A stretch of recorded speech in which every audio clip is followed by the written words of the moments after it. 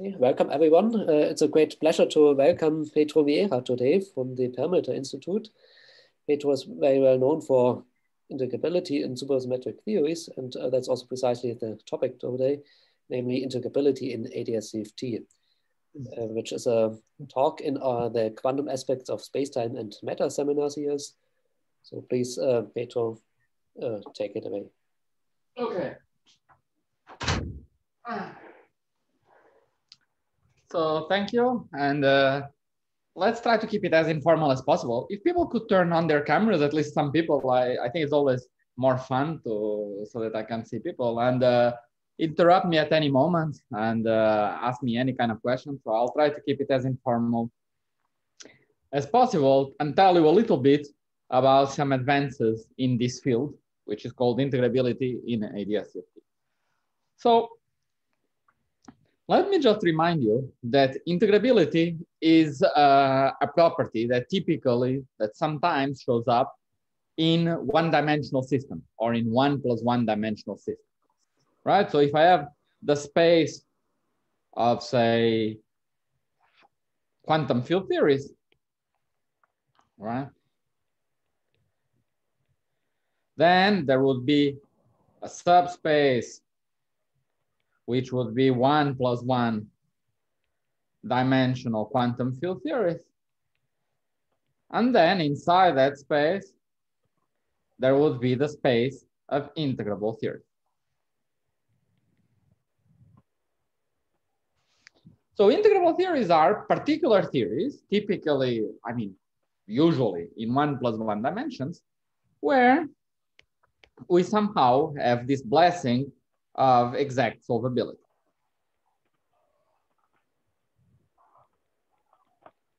Okay. Now, I will tell you a little bit about the precise definition of integrability, but I just want to emphasize that normally it's a property of some one-dimensional theories. And so people that study, say, condensed matter, sometimes they find some one-dimensional materials, some materials that are effectively one-dimensional, that they are lucky enough that they are exactly solvable, they are integrable. Or sometimes in high energy physics, in some situations, I would say in two situations, we can have this integrability. One, when the physics is effectively lower dimensional. For example, when you scatter at very high energy and there is some scattering plane that matters and what happens in some transverse plane is not very important, or some situation like that, where effectively, even though we are in higher dimensions, things are happening in 2 dimensions, in 1+1. And therefore, we can imagine sometimes getting integrability even in higher dimensions.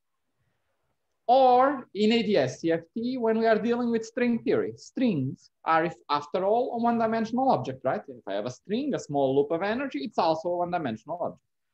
And so, if we are lucky, we could have integrability even with in higher dimensions through string theory. Now, integrability has been helpful in understanding, as I said, ADS-CFT. And just to set the stage, let us then see where we are and where we would like to go. So let's suppose we are studying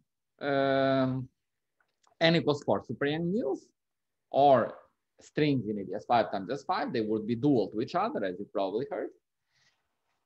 And the starting point, say, of studying quantum field theory would be, say, Feynman diagrams. So I start with Feynman diagrams, and that's what we learn in quantum field theory books. Now, where do I want to go? What's the goal? The goal is to have a solution of a strongly coupled 4-dimensional gauge theory, right? So I want a book. This is a drawing of a book. Right? So there are maybe many pages, I don't know, some pages at least, of a book that describes the solution of a 4-dimensional gauge theory. Now, it's a long way, starting from Feynman diagrams till having the first solution of a 4-dimensional gauge theory at finite coupling that we can look at and stare at and try to draw conclusions. And it's a long path. And I want to divide it. I want to have some milestone in the middle that we can say, okay, we are halfway, or at least this is a nice result that we can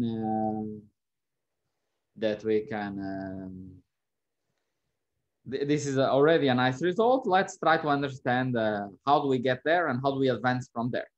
So there is a result here that I want to tell you about, which is what is called the octagon. And the octagon is a particular powerful result in N equals 4 super Young-Mills. I will tell you what the definition is, and then I will tell you what it is equal to. So let's postpone this a little bit. But I want to say that this octagon, it's not the solution of this gauge theory, which is what we want to do at the end, but it's an exact result in this gauge theory. And it's an exact result in this gauge theory for a very non-trivial quantity. So it's great that we have this result. And so I would separate this exploration into what would be, what do we do after we have the octagon, so post octagon, and how do we get to the octagon? And so we have this pre-octagon, we have this post-octagon. This is an exact result. Will be an exact result. I will tell you the definition and the result. Okay. So this is, I will propose to start this lecture. We will start here. I will start by telling you what is this octagon, what's the definition, and what is it equal to. Just so we have a milestone, a result to hang our head to grip. Then I will tell you a little bit how did we get there, and then I'll spend some time telling you how could we go beyond that in the quest of starting from in this quest for the solution to a quantum field theory. Okay, so okay. Now, again, as I said in the very beginning, I'm not sure how much time I had. When originally I was told to give this lecture, I was told it was like 2 or 3 hours to explain a little bit what this business of integrability in EDS-CFT is. Since it's a very small crowd and very informal, let's see for how long people keep asking questions. So do ask questions. When I see that the questions are fading away, we'll stop. And I assume this is a good plan. So please, the goal is for you to ask questions, and so I can tell you a little bit about this huge field. And I will try to center things around this recent result, which is called the octagon, which is a result due to, not due to me, but due to Frank Coronado. Maybe let me ask directly in this context, with gauge theories, in this context, it doesn't matter if it's abelian or non-abelian, I assume. Yeah, we would love to have a solution of an interesting 4-dimensional gauge theory, something which is strongly coupled, something that is non-trivial. So let's say it's an non-abelian gauge theory. And the one that we will solve will be N equals 4 super Young-Mills, which is a particular supersymmetric Young-Mills theory with lots of symmetry. And that's the theory that we will aim at. That's the theory that is simple enough that we might hope to solve it, but rich enough that we want to solve.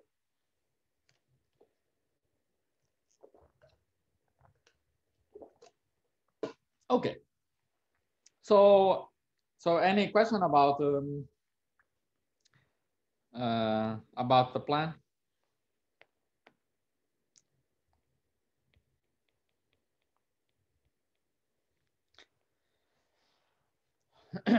So if there is no question, let me tell you what is this octagon and what is it. So I'll tell you without any derivation, I want to write this result.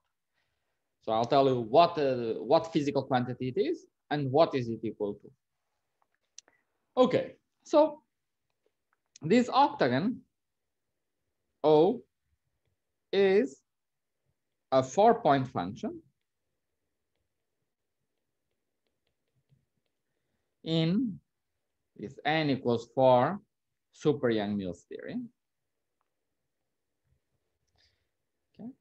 And so let's define it, and at the same time as we define it, motivate it. So n equals 4 super Young-Mills, this theory here, is a 4-dimensional, conformal, non-abelian, supersymmetric gauge theory, right? So roughly it is given by its Lagrangian would be 1 over G Young-Mills square, like quantum chromodynamics, trace of F square, plus other matter that makes it into a theory which is maximally supersymmetric. Okay? So fermions and a bunch of scalars and so on. Of course, in the real world, we would love to solve, right, this theory. This would be the Lagrangian of pure glue. This is too complicated. We have no hopes right now. We don't have tools for solving pure glue. So we try to solve this n equals 4 super Young-Mills, which would be like the analog of the 2-dimensionalizing models for quantum field theories, the theory that we would like to solve, hoping that by solving this theory, we learn important lessons about general field theories. Okay, so in this theory, in n equals 4 super Young-Mills, we have infinitely many operators we can consider, right? There are many operators. And so when I say 4-point function, when I say correlation function of operators, what operators are we considering? Yeah. So there is the stress tensor. There is trace of F squared, it's an operator. There is trace of F to the 4, it's another operator. There are infinitely many operators you can consider out of the fields of this non-abelian gauge theory, right? So it's just a very complicated field. And the simplest operators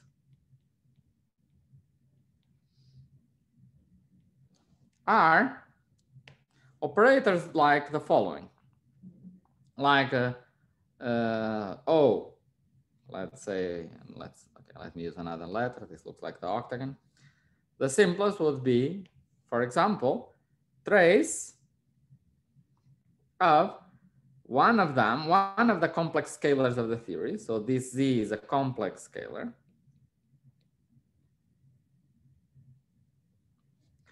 And it's inserted, and now we can have, say, K of them inserted, all of them at some position x1, say. Okay, so let me say a few words about this operator. A question. Good. Do ask questions. Are these operators all inserted at the same point? Right. So let's make a few. So good. Ask me all these questions so that I can see where I go. So why am I inserting them all at the same point? They are indeed inserted all at the same point, as I wrote. So why? So in this non-abelian, let's emphasize, what does it mean that the gauge theory is non-abelian? Non-abelian means that under a gauge transformation, our field, for example, our fundamental scalar Z, at some position X transforms into a rotation, a local gauge transformation at position X, then the field at position X, and then the conjugate, which is the inverse, at position X. That's a gauge transformation. It rotates every field by any parameter. And therefore, you see that because of that, when I multiply many fields, right, Z to the K transforms in the same way if they are all at the same position, right? Because then the U minus 1 just cancel and I get a U and a U minus 1 only at the end, right? No, Z times Z. No, I understand that, but like, I mean, wouldn't it make more sense to have it at different points and then connect the insertion at each point with a holonomy along a path? We could also do that. So, but let me emphasize first that the reason why we construct operators at the same point. So now when I have many of them, they still transform in the same way. And then when we take the trace of this operator, what happens is that by taking the trace, it just goes under the trace, right? Under the trace. This u and u minus 1 just drop because of cyclicity of the trace. And so these operators are what are called gauge invariant operators, which are what are good physical operators. They don't depend on any gauge invariant physical operators. And here I would add a keyword, which is local. So these are our local probes, right? Now, the ones you are saying are also gauge invariant, but they are not local. They would be take a point, connect them by a holonomy, take another point, connect them by an holonomy, take another point until you close into some kind of necklace. So that's good. Right. That's a good operator. It's gauge invariant indeed. It doesn't depend on your gauge. It's well defined. But it's a much more complicated object, right? Because it's non-local, it depends on many points, and it depends on the path that you use to connect the various points with holonomies. So this type of operators in non-abelian gauge theories, where you just multiply fields at the same point and then take the trace, are a basis, and they are the simplest possible basis of local gauge invariant operators. Okay? But may I ask one more question? Of course, yeah. The more questions, the better. Yeah, well, this is connected with the previous question. I still don't understand because usually such products in one point are not well defined if you start to do Wright-Feynman diagrams. You need basically to do some renormalization and then to take the limit. Beautiful. So way that you say in this way you can get some anomaly and so on. So why these operators are well defined if you take the right point? Great question. Okay, so let's go there a little bit. Okay, so as you point out, now normally we have to renormalize. So let's explain this in some detail. So, so we have many fields.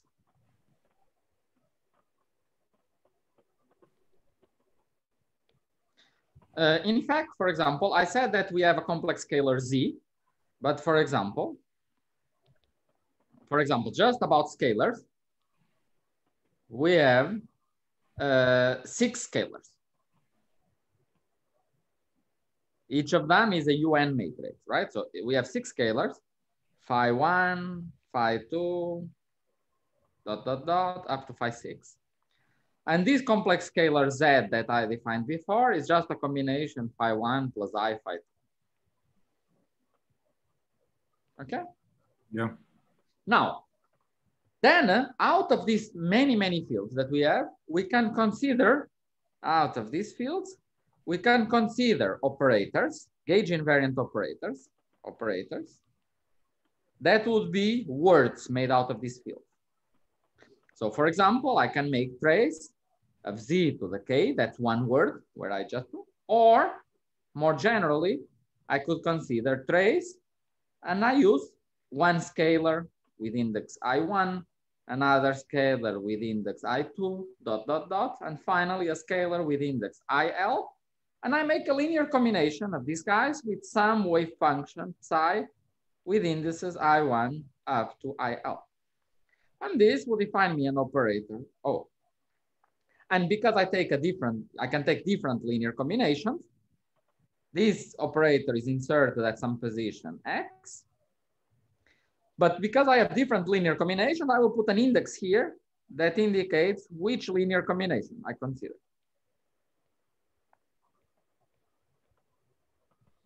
And I will add here on top, I will write bare for reasons that will become clear now, because this will be before the normalization. Now, let me open a parenthesis here and note something nice. That you see that because we are dealing with a non-abelian gauge theory, that's what non-abelian means. I multiply many fields, and here the order matters, right?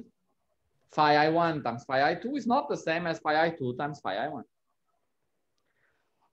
But so it's like this here, this immediately defines a one-dimensional, this defines a one-dimensional spin chain.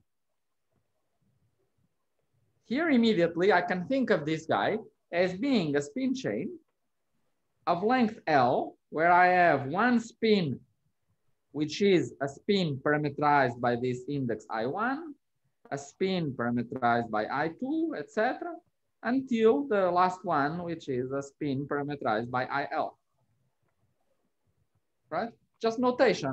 This is equivalent to a cat, where I have spin I1 up to spin IL. It's just notation. And then I make a linear combination. So this operator O would be the same as a state in the spin chain. So immediately our operators are in one-to-one correspondence with spin chains in an abelian gauge theory. That's always true.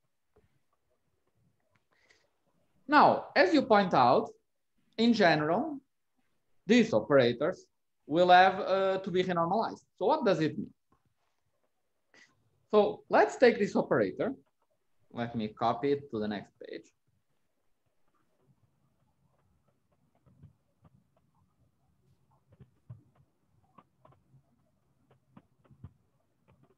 And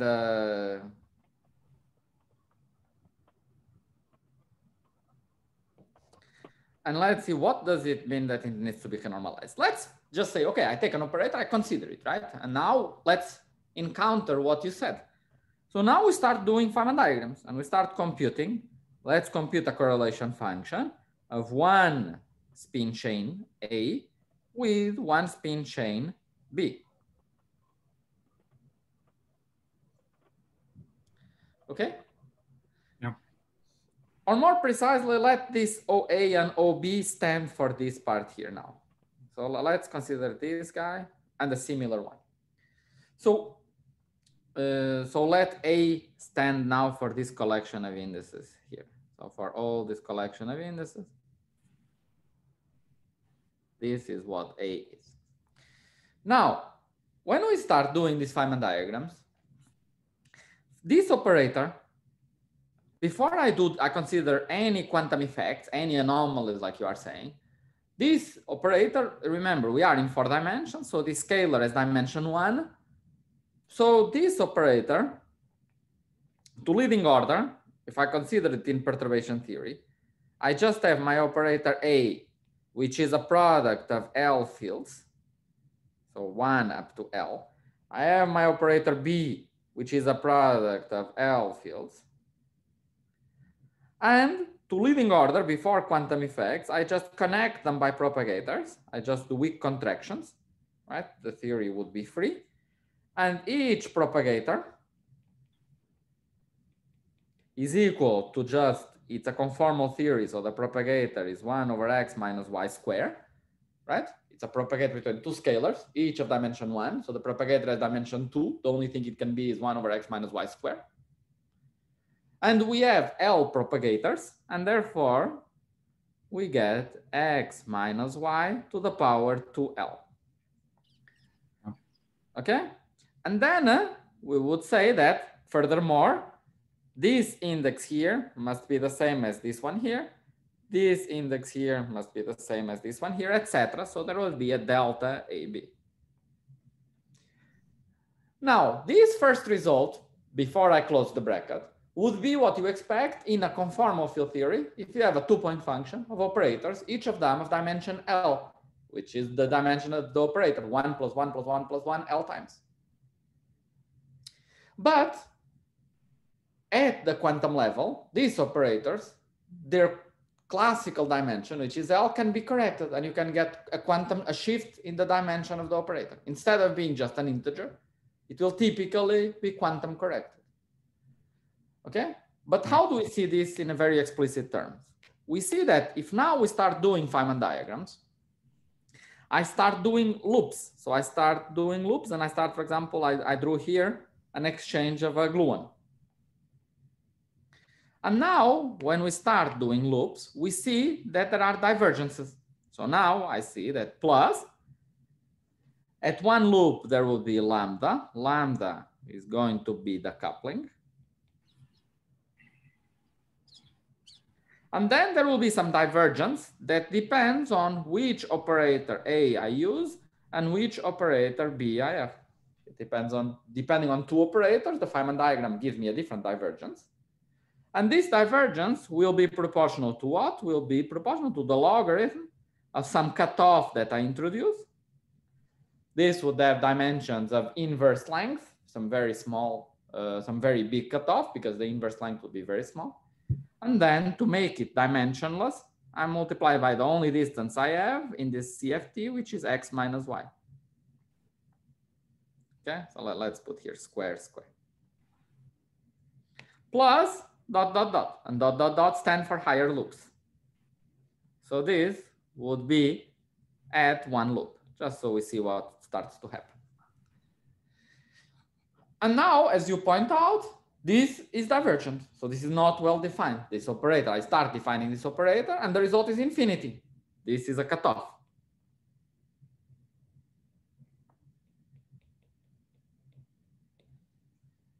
Okay. Okay, but this we know how to do. So this just means that these operators are the bare operators and I need to renormalize the operators. Okay. So let's do it. So the way we do it is the following. We say that this gamma AB is equivalent to saying that I have a matrix gamma. Right? This hat stands for a matrix. Right? And this matrix, it acts on a spin chain and it gives another spin chain. Right? It has two indices, A and B. So this matrix is nothing but a spin chain Hamiltonian. It's an operator that acts on a spin chain and gives me another spin chain. So this is a spin chain Hamiltonian. Right? You agree? Now, this spin chain Hamiltonian and this OA is a spin chain vector, right? So this is a cat, if you want. Right? And now, let's diagonalize this spin chain Hamiltonian. Okay, let's consider O renormalized. Let's define it like this. Let's say that O renormalized is a combination psi A O A bare, where by doing this combination is done to diagonalize this Hamiltonian, the Hamiltonian, with eigenvalue gamma. This eigenvalue in the spin chain language would be the energy of the spin chain.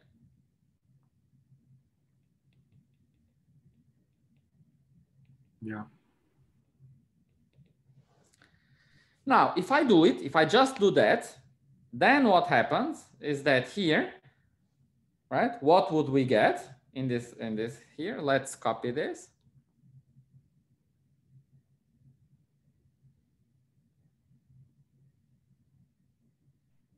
And let's see how this formula now would be corrected when I consider this nice combination that diagonalizes the Hamiltonian.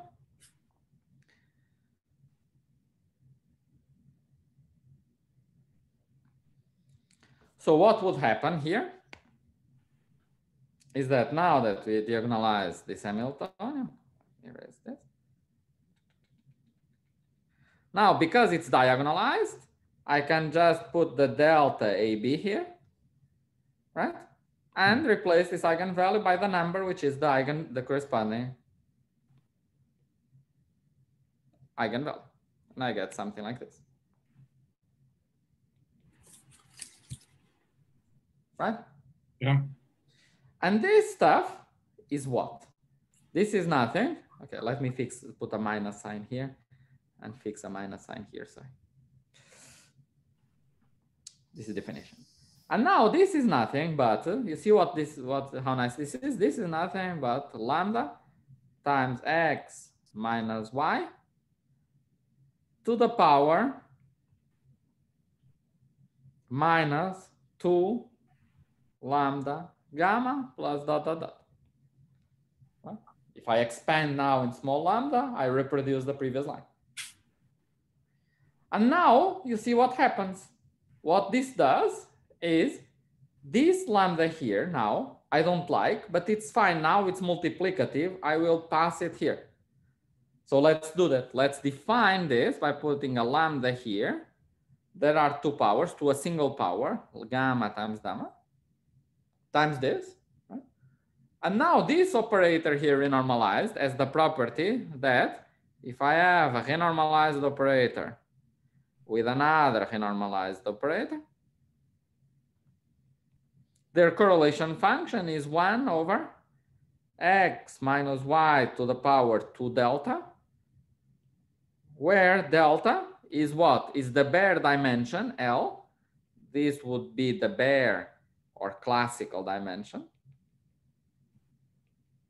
plus lambda times gamma, and this would be a 1 loop quantum correction. And then plus order lambda square, which will be 2 loops and so on. Yeah. And so the final punchline is that the operators I should really consider, as you correctly point out, are these operators. These ones are well defined. They have precise quantum dimension, and this would be our basis of local operators. Okay? Yeah. Now, I did not lie in what I wrote, because there are operators that have eigenvalue 0, that have 0 energy for this spin chain. And those operators, this factor that I added is just 1. Right? So these are operators that the classical dimension is not corrected, that don't have anomalies. And that's why they are the simplest. And that's why I said that the simplest ones are this. Okay? But let me maybe make that precise, because I know that some people here work with one-dimensional spin chains, so I think it might be nice. So if we did all this work, we see that right now we have, so first we start with an unabelian gauge theory.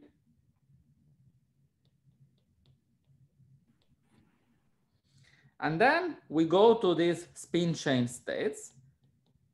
And this is just notation, right? This is nothing deep. We also go to a spin chain Hamiltonian, H, which is a spin chain Hamiltonian. And here, to do it, what do I need to compute? Again, I remind you, you just need to compute the 1 loop diagrams, see how they diverge, and the coefficient of the divergence is the Hamiltonian. So you read it off. So here, we read this off by doing Feynman diagrams. So that's exactly what I said in the very beginning. So that's the beginning of any study of quantum field theory. We do Feynman diagrams and we find the Hamiltonian. By that procedure, can you give some properties of this Hamiltonian? So I guess you one cannot say that it is a critical Hamiltonian or something like that. So we can compute it and we can see what it is. So more than no properties, we can write it down. So let me write it down. So let's write it down what it is. So again, the Hilbert space. So let's first write what's the Hilbert space it will act on. The Hilbert space, remember, we had 6 scalars. We are in this subsector of scalars. So each scalar, there are 6 options. So it would be a C6, right? And how many of these scalars we have? We have L. So the Hilbert space would be C6 L times, right? C6, C6, C6, C6. So it's a funny spin chain. It's what is called an SO6 spin chain. And most people typically work with SU2 spin chains, where you have spin up and spin down. But here we have instead an O6 vector at each point, but that's not a big deal. It's just a small difference. So it's an SO6 spin chain. Now, when you have an SU2 spin chain with spin 1/2, there are two things you can do to spins: project it into symmetric or project it into antisymmetric if you have a nearest neighbor Hamiltonian. When you have an SO6, there are three tensor structures you can construct. Because you can, if you think in terms of Kronecker delta, of delta AB, delta CD, there are three Kronecker deltas you can consider. Or if you think in terms of group theory, if you multiply two vector representations, there are three irreducible representations you can construct. And so a spin chain Hamiltonian for nearest neighbors that interacts the neighbors of the spin chain with SO6 symmetry is always of the following form. You sum, let's suppose we sum from I equal 1 up to L. That's the size of the spin chain. And now we have some Hamiltonian density that acts on spin I and I plus 1. What is it? It's given by a number that I will normalize, put a number here, so that I say there is an identity that does nothing. It just acts on two spins and gives the same spins. There is a term which would be a permutation times some number A, and this permutation would take the spins and just flip them. So if this is I, this becomes I, and if it's J, this becomes J at the position I plus 1. And there is another coefficient B times another structure, which is trace, which just identifies this index that gives 1 if these indices are equal, and it produces two indices that are equal. This last structure, K, is the one that you don't have in SU2. In SU2, you either take the spins and you permute them or don't permute them. But here, because it's an SO6 spin chain, you have this extra new structure, which is called the trace. And this is the Hamiltonian you get. Okay. Now, and furthermore, yeah, go on. Someone wants to ask a question, yeah? Yeah, sorry. So you need, you have its own Hamiltonian for each operator? No. This operator you compute once and for all. It's a matrix, AB, and you just compute it. So this is the Hamiltonian matrix that we need to compute. Now you diagonalize this matrix. You solve this Hamiltonian, you diagonalize it. And the various eigenvectors are the various operators. The various eigenvalues are the various dimensions. Now you have one operator for each length, so that the length you fix. So you say I want to consider local operators of length 10. Then this Hamiltonian is a sum from I equal 1 up to 10. And this is a huge Hilbert space. There are many operators, right? There are 6 to the 10 operators, right? It's a big Hilbert space. So there are many operators. Question? Now, yeah. So how do I see that Hamiltonian's nearest neighbor? Great question. Okay. So why is the Hamiltonian nearest neighbor? So we got some Hamiltonian, and I wrote immediately, here is the Hamiltonian, its nearest neighbor, and by symmetry, it must be this. So the questions we ask now are, question, why nearest neighbor? Why is it local? In other words, why is this H local in the spin chain? And then a more technical question, question prime, what is this A and B? These parameters of the Hamiltonian. Right? I just said that by symmetry, it must be something like this, but what is this A and B? And these A and B are fixed by the Feynman diagrams. In principle, these guys are the outcomes of computing the one loop Feynman diagram. But what is the result? Now, the reason why it's local, it's true in any non-abelian gauge theory, it's related, this is related to a limit we are going to take, which is large n, large number of colors. So if you remember when I said that Z transforms under U, Z, U minus 1, I remind you that this Z is an n by n matrix. And this U is a UN gauge transformation.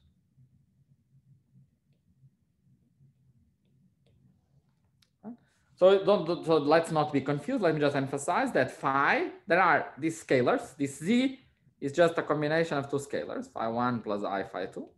So this scalar has two types of indices. One is which type of scalar it is, runs from 1 to n. But the scalar itself is a UN times UN. It's in the adjoint of UN, so it has two indices, A and B. And these indices run from 1 to n. And it's because they are matrices that multiplying them, the order matters, and that's why we have a spin chain. And so this guy, we draw it like this. When we draw a picture, we say that there is an index, A, and then there is an index, B. And this is what is called a double line notation. So we use two lines for each operator because each operator has two indices. It's a matrix. Now, that means that when we multiply many operators to build trace a phi with index I1, phi index IL, let's draw it. So what is this? This is literally, let me write it. It's a sum. Each operator, phi I1, comes with index AB. Pedro, Sorry, one sec. Let me just finish this. Phi I2 with index BC, etc. Yes? could you just flash the last slide that you wrote down? Yeah, thanks a lot. So this would be this sum. So how would we draw this picture? We would say that there is an operator of type I1 with index A and B. And then there is an operator of type I2 with, and you say the index is the same. It's nice. This line is the same with B and C. And then there is an operator I3 with index C and D, etc. And this, then you have this, and then at the end it closes. The first and last index are the same. Right? So this is nothing but a spin chain. Right? It's a spin chain where we have a bunch of operators multiplied one after the other. And each spin chain side comes with a label of what spin you have. Okay, and then we start drawing Feynman diagrams. For example, when we say that when I drew something like phi1, a phi at some position with a phi at some other position, and I wrote a propagator just with a line, right? Now in double line notation that we use in non-abelian gauge theories, if we are a little bit more careful, we say that, well, more precisely, each operator has double line, and I should draw a fat propagator that connects between the two. Right? This would be a more rigorous picture, right? And what you would write more precisely is that the formula you would write is the following. You would say the correlation function of phi with index I and index AB with phi with index J and index CD. If you see the picture, if this is A and B, and this would be C and D, you see that the indices delta A needs to be equal to D, B needs to be equal to C. Then there is a propagator X minus Y square, and of course I and J also need to be. So this is the propagator being more precise about all the indices. Okay.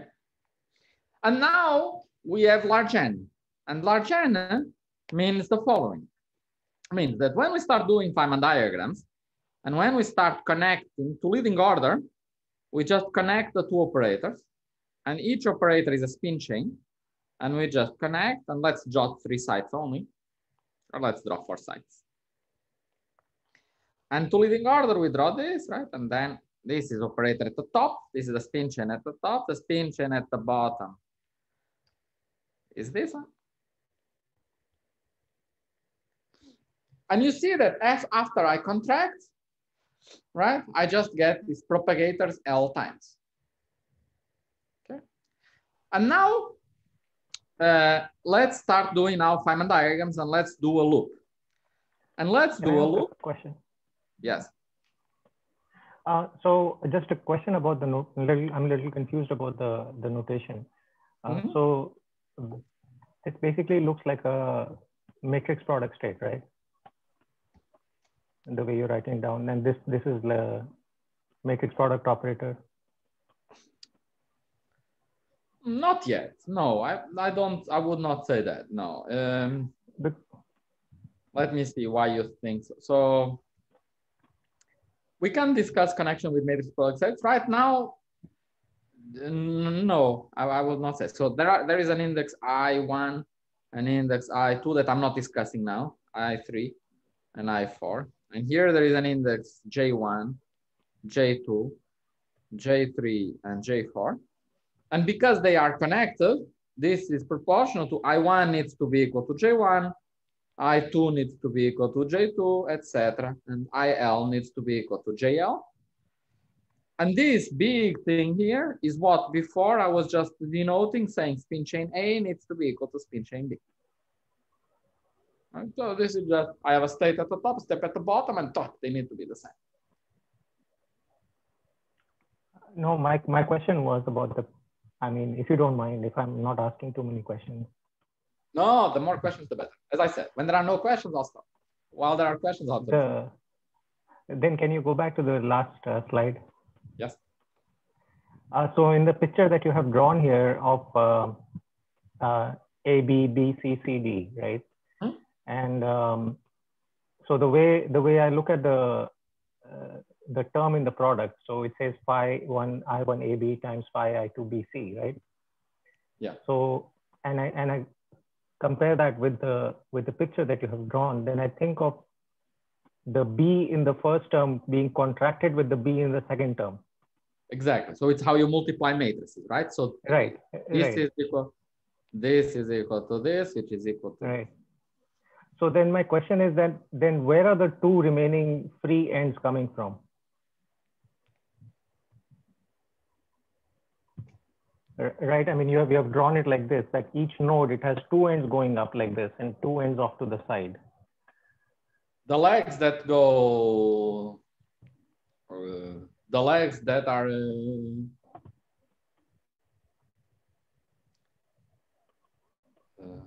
so okay, maybe I'm. No. I think that's a good question. So this guy, the picture I draw is this.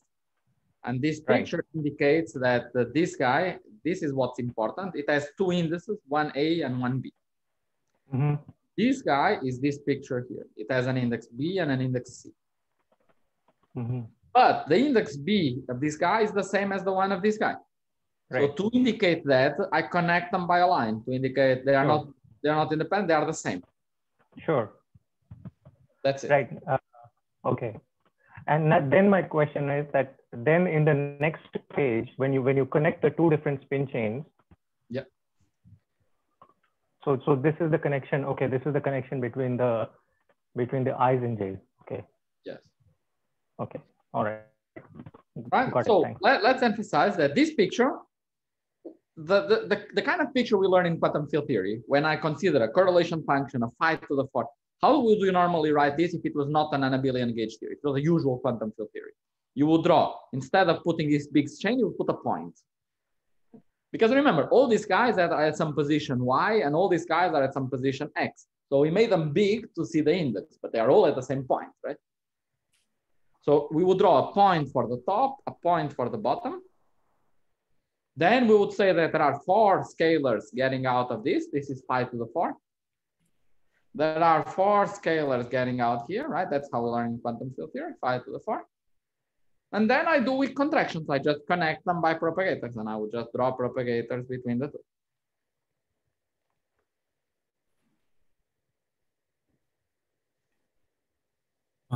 Right? Sorry.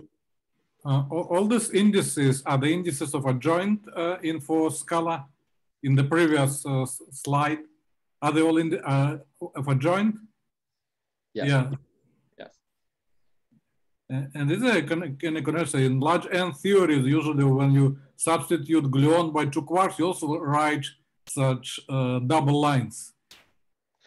A quark normally if the quark is in the fundamental, we use a single line for the quark, right? Because then the quark only has one index, A, right? Like in the real world.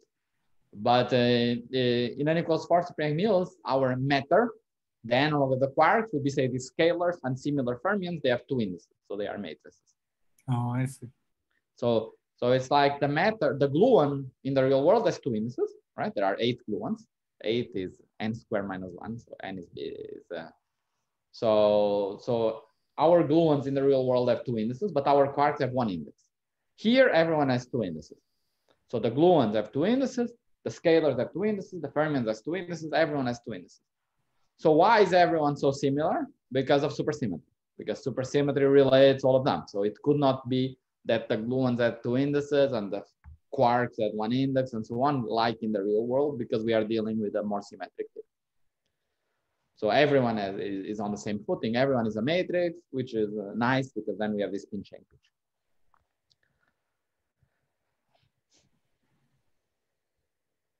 Okay? Yeah. Okay. So now let's say that, okay, but there is a constant of proportionality when I just connect this, that you see that the index is the same along the yellow line, right? So this index that if I follow the index here, it's the same here, it's the same here, and it's the same here, right? But which one it is? Which index is it? It's the same, but what index is it? 1, 2, 3, 4, 5. Well, it can be any, and I have to sum over, right? When I multiply. And so this diagram here is proportional to, because of this loop of index, there is a factor of n here, because there is a loop of index here. And there is another loop here of index, another one, a neighboring here. And that comes with another power of n. And there is another one here. And finally, there is one here in the back of the cylinder, n. And so this example of this diagram is proportional to n to the power L, where L is the size of the spin chain. Do you agree? Yeah.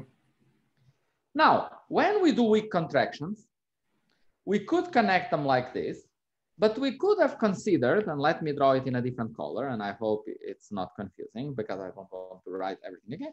We could have connected the operators in a different way. So we could have connected, let me draw it in dashed line and in blue. Suppose I connect this operator, say like this. Maybe let me even draw something. No, I don't need to draw this. Sorry, let me take that.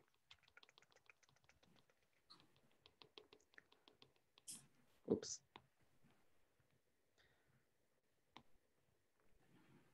Okay, I'll draw it again in the bottom. So let's copy it. So this diagram was proportional to n to the L that I can absorb in the normalization of the operators. But let's consider a different possible contraction where I do like this. I contract like this. And now I will contract this guy with this other operator. And then this one, I contract with this operator.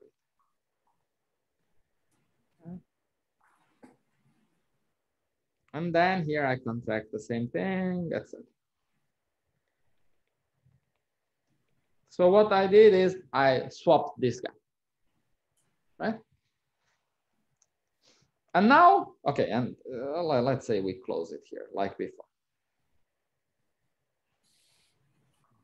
So this would mean that index I1 is equal to index J1, but index I2 is now equal to index J3, and index I3 is equal to J2. Right? And index I4 is equal to J4. Okay? And now, what is this diagram proportional to, this other weak contraction?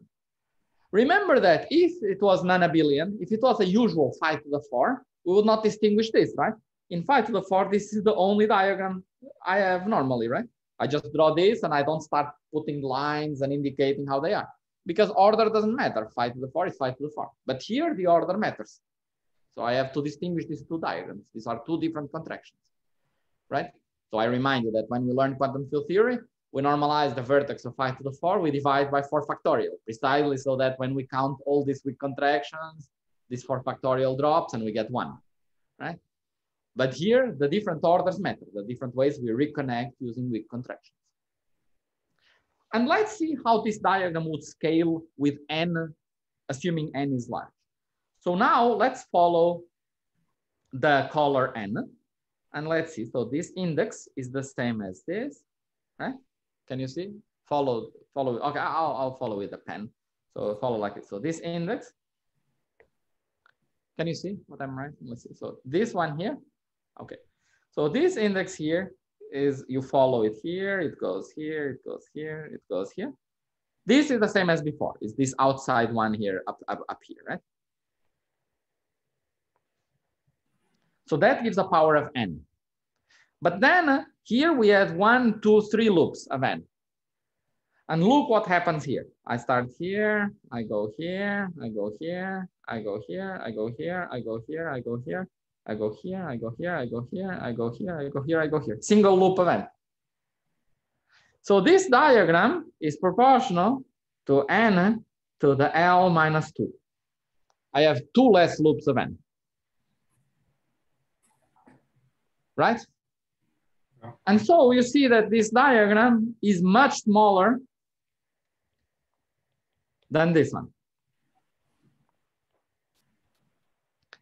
And so what happened was that the spin chain, immediately I gained some notion of locality. 1 wants to be connected with 1, 2 with 2, 3 with 3. Because if I start connecting things far away, this is suppressed when n is large. And so what happens is that when we take an unabelian gauge theory, and then when we take n to infinity, what happens? We get locality.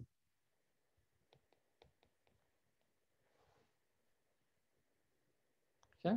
The diagrams that are not local are suppressed. And what does it mean more precisely? This arrow. So it means that at 3 level, that is at classical level, before doing loops, at 3 level, we identify I1 with J1, I2 with J2, etc. And what about at loop level? Well, at loop level, now if I start drawing my loops, now it's not true that 1 only talks to 1 and 2 only talks to 2 and 3 only talks to 3 and so on. And here I have the bottom. Now I have to start doing loops. I start to have interactions. And now I could imagine, for example, a quartic interaction that I could draw here, for example. This would be a vertex. This would be inserting a quartic vertex. Right? This would be an analog of a 5 to the 4 interaction. And I would insert it there. And the rest, I do nothing. And this is proportional to lambda, to this coupling lambda. Now, what would it do? What would this coupling do? Now we see that I1 still needs to be equal to J1. JL still needs to be equal to IL. But here at position I and at position I plus 1, right? And here at position J and position J plus 1. Now here there is a local Hamiltonian gamma that acts, that can shuffle around the indices at position I and I plus 1. Now, what is this precise Hamiltonian?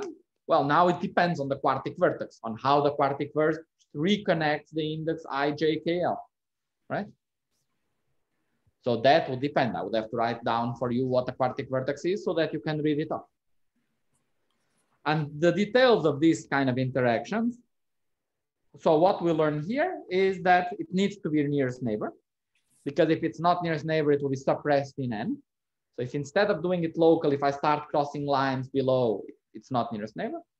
And we also learn what is A and B. It is just encoded in the details of the quartic vertex, and we can read it off. Okay, so it was. So to get a new Hamiltonian now in the large N limit, is that the conclusion that you want to? That's so in the large N limit, we get the nearest neighbor Hamiltonian. And so every eigenvector corresponds to an operator. Do I understand that? That's right. So we take n to infinity, then we get a local nearest neighbor Hamiltonian. What do we do with this Hamiltonian? We compute its eigenstates, and these eigenstates are the good operators of the theory. And we compute the corresponding eigenenergies. And these eigenenergies are the dimensions of the operator. Okay. Can you explain again why is it local in n goes to infinity limit? Because, so here I drew an example of a local interaction. Yeah. And one that would be not local, if I use, if I try to draw one which is non-local, like for example, suppose I have another operator here and I connect this line there instead. By the same reason as what we did at tree level, if I start counting loops of n, I see that I missed loops. So local stuff maximizes these color loops, these powers of n that you generate. So when you take L to infinity, if you want to maximize the number of faces that you have, the number of such loops, this gives a power n, this one gives a power n, and so on. This one here, another loop here gives a power n. So if you want to keep only the leading power of n, you cannot draw non-local stuff because non-local stuff have less loops of n. Right, question. But when you say local and non-local, it's not clear which space you're talking about because the top part is all at one point x and the bottom part is all at one point y, right? Okay, yeah. So here we have to have in mind that we are already, so we start, so the spin chain, right? The position x of the spin chain plays no role in this discussion. Even though it's a point x, at that point x, there is a spin chain because order matters, right? So x is like the position. It's like I'm at perimeter. And now at perimeter, I have a big spin chain in my office. And that spin chain has locality in the spin chain. So this dimension that appears, this one dimension, has nothing to do with the original 4 dimensions, right? The fact that x is 4-dimensional, who cares? X could be 6-dimensional, 8-dimensional, 10-dimensional, doesn't matter, right? The dimension of space-time here is not playing any role. Why? Because everything is at a single x. So forget about it. X is whatever. Right, right. So the locality is not in your. It's not locality in 4 dimensions. It's locality in this 1-dimensional spin chain. Right. Okay. That's what I wanted to clarify. Okay. Which is what we care. When I have a 1-dimensional spin chain, I care about locality in the 1 dimension. So just to, I mean, you know, is there any way to connect the locality along the spin chain to locality in the manifold?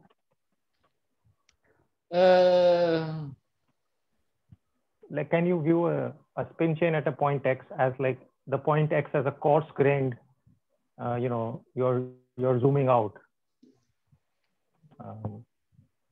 and if you zoom in, the x would actually split up into, you know, something like. The connection between locality in space-time and locality in the spin chain is not direct at all. And in fact, if it were to indicate something, it would be the opposite. That there would be some notion of non-locality in 4 dimensions. Okay, so so let me, okay, so let me postpone that question. So the short answer is it's not easy because 1 dimension is 1 dimension, 4 dimensions is 4 dimensions. So let me postpone that. If you want, I can answer. But I want to go back to telling you why these operators are simple. And for that, I want to emphasize. So we have this local non-nearest neighbor Hamiltonian. And this Hamiltonian, gamma hat, was equal to, remember, okay, at one loop, it came multiplied by lambda, the coupling. This was the coupling. And so if you do the explicit computation, the result you will get is something like this. Let me write it.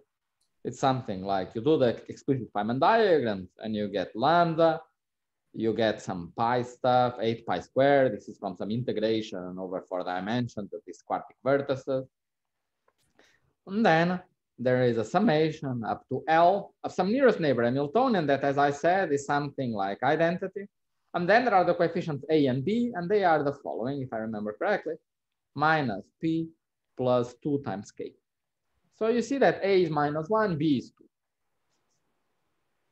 Okay, and this acts at position I and I plus 1. So that's the locality that we are mentioning. Okay. Now, yes, this is correct. I'm pretty sure it's correct. And now we see the following. So we see that the coefficient of the identity is the same. So there are two, there is a key, now a very important observation here.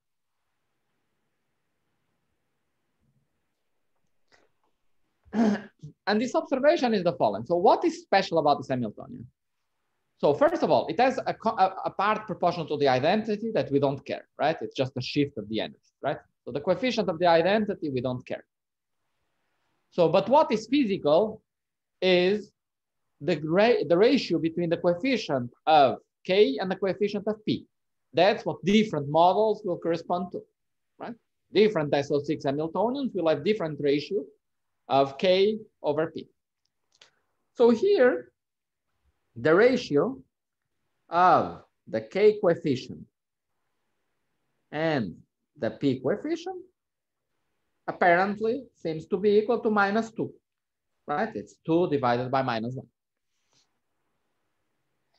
Now, like I told you, the space of integrable theories, right? If you go all the way to the very beginning, the space of integrable theories are particular space in the space of one-dimensional models.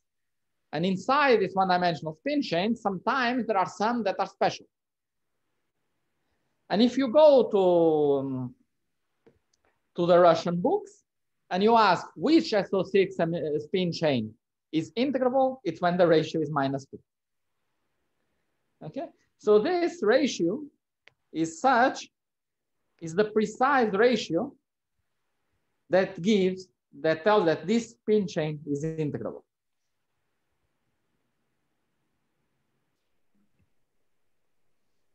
So this spin chain is exactly solvable, actually. Sorry, can you repeat how you obtained the numbers -1 and +2? So here I just did Feynman diagrams, right? Remember that I just computed this diagram. This gives a divergence. It's proportional to logarithm of the cutoff. Yeah.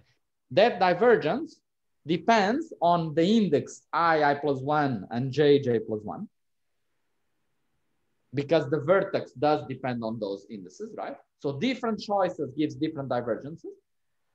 And the different weights are, by definition, the Hamiltonian. Remember, the Hamiltonian was the coefficient of the logarithmic divergence. So I just do a computation when the indices are, for example, 1, 2, 1, 2, that's the coefficient of the identity. Then I do 1, 2, 2, 1, that's the coefficient of the permutation. And then I do 1, 1, 3, 3, and that's the coefficient of the trace. Okay, yeah. So I do the 3 Feynman diagrams with these 3 choices, and I read off directly the 3 coefficients, identity, permutation, and trace. So can I ask you, so the P and K correspond to 2 permutations that you had in the previous slide. So say P corresponds to the permutation you wrote, and what permutation is K then? In pictures, identity is doing nothing. P permuting the spins, and K is identifying spin I and I plus 1 and J plus 1. I see. So if you want me, I will write more explicitly. So if I have a spin chain, I have A and B, right? And this A and B, these are 2 nearest neighbors. So each of them is 1 up to 6. Yeah. And so permutation acting on A and B just gives B and A. And K acting on A and B gives 0 unless A is equal to B. And when A is equal to B, then it produces C and C.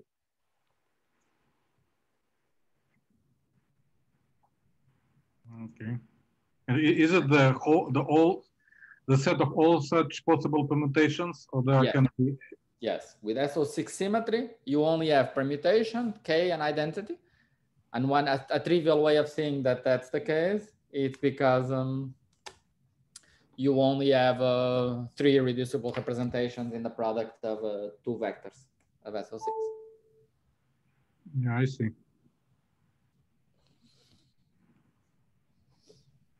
So do the eigenvalues of this resulting Hamiltonian satisfy, or do they decrease since they represent higher orders, or is that? Sorry, can you repeat again? What commutes? Sorry.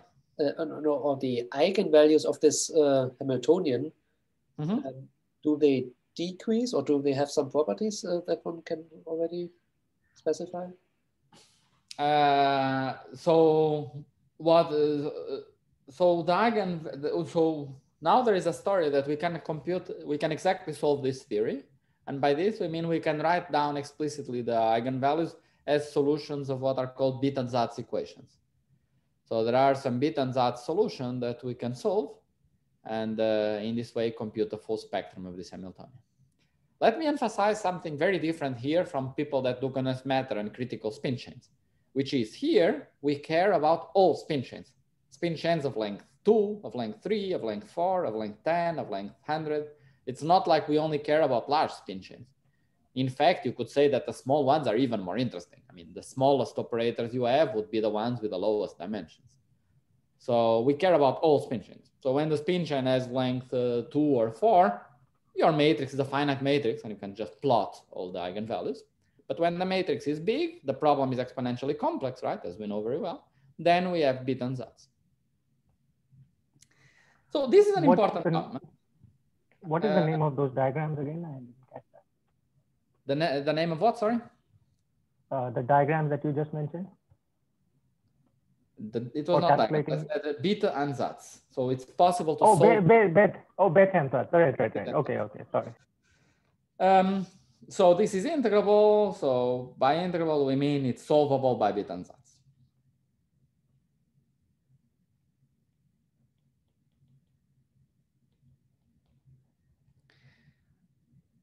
Now, the solution by Biot-Zatz, incidentally, it's like a tensor network solution. And if you want, I can describe a little bit how this solution by Biot-Zatz, you can think of it as a tensor network solution. So in that sense, that's where the tensor network would appear.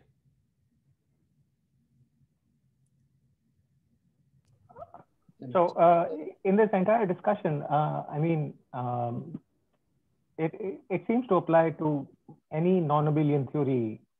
I mean, yes. What are the aspects which where the crucial dependence on the n is equal to 4?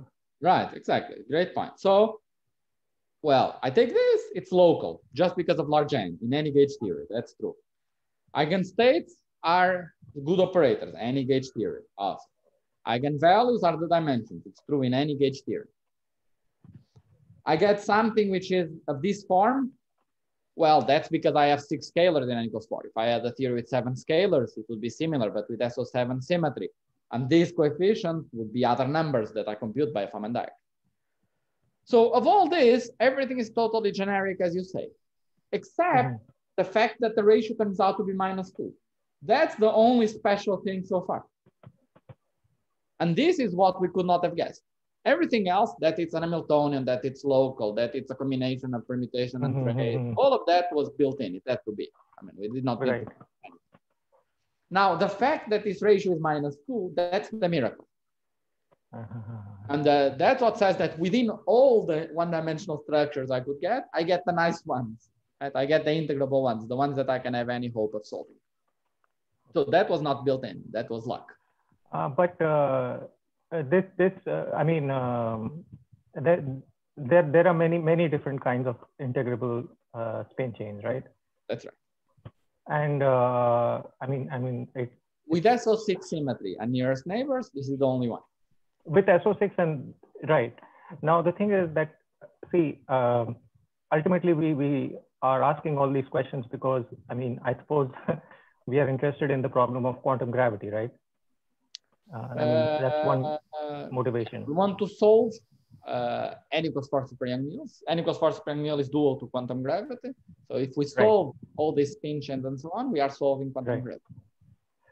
Exactly. So that now the thing is that n is equal to 4 is dual to 5-dimensional anti-de Sitter, right? Yes. ADS5 cross S5.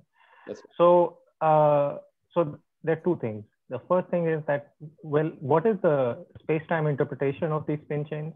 The bulk geometrical interpretation of spin chains. And then the second question, I'll ask the second question later. Okay. Okay, so there is here a very important question, which is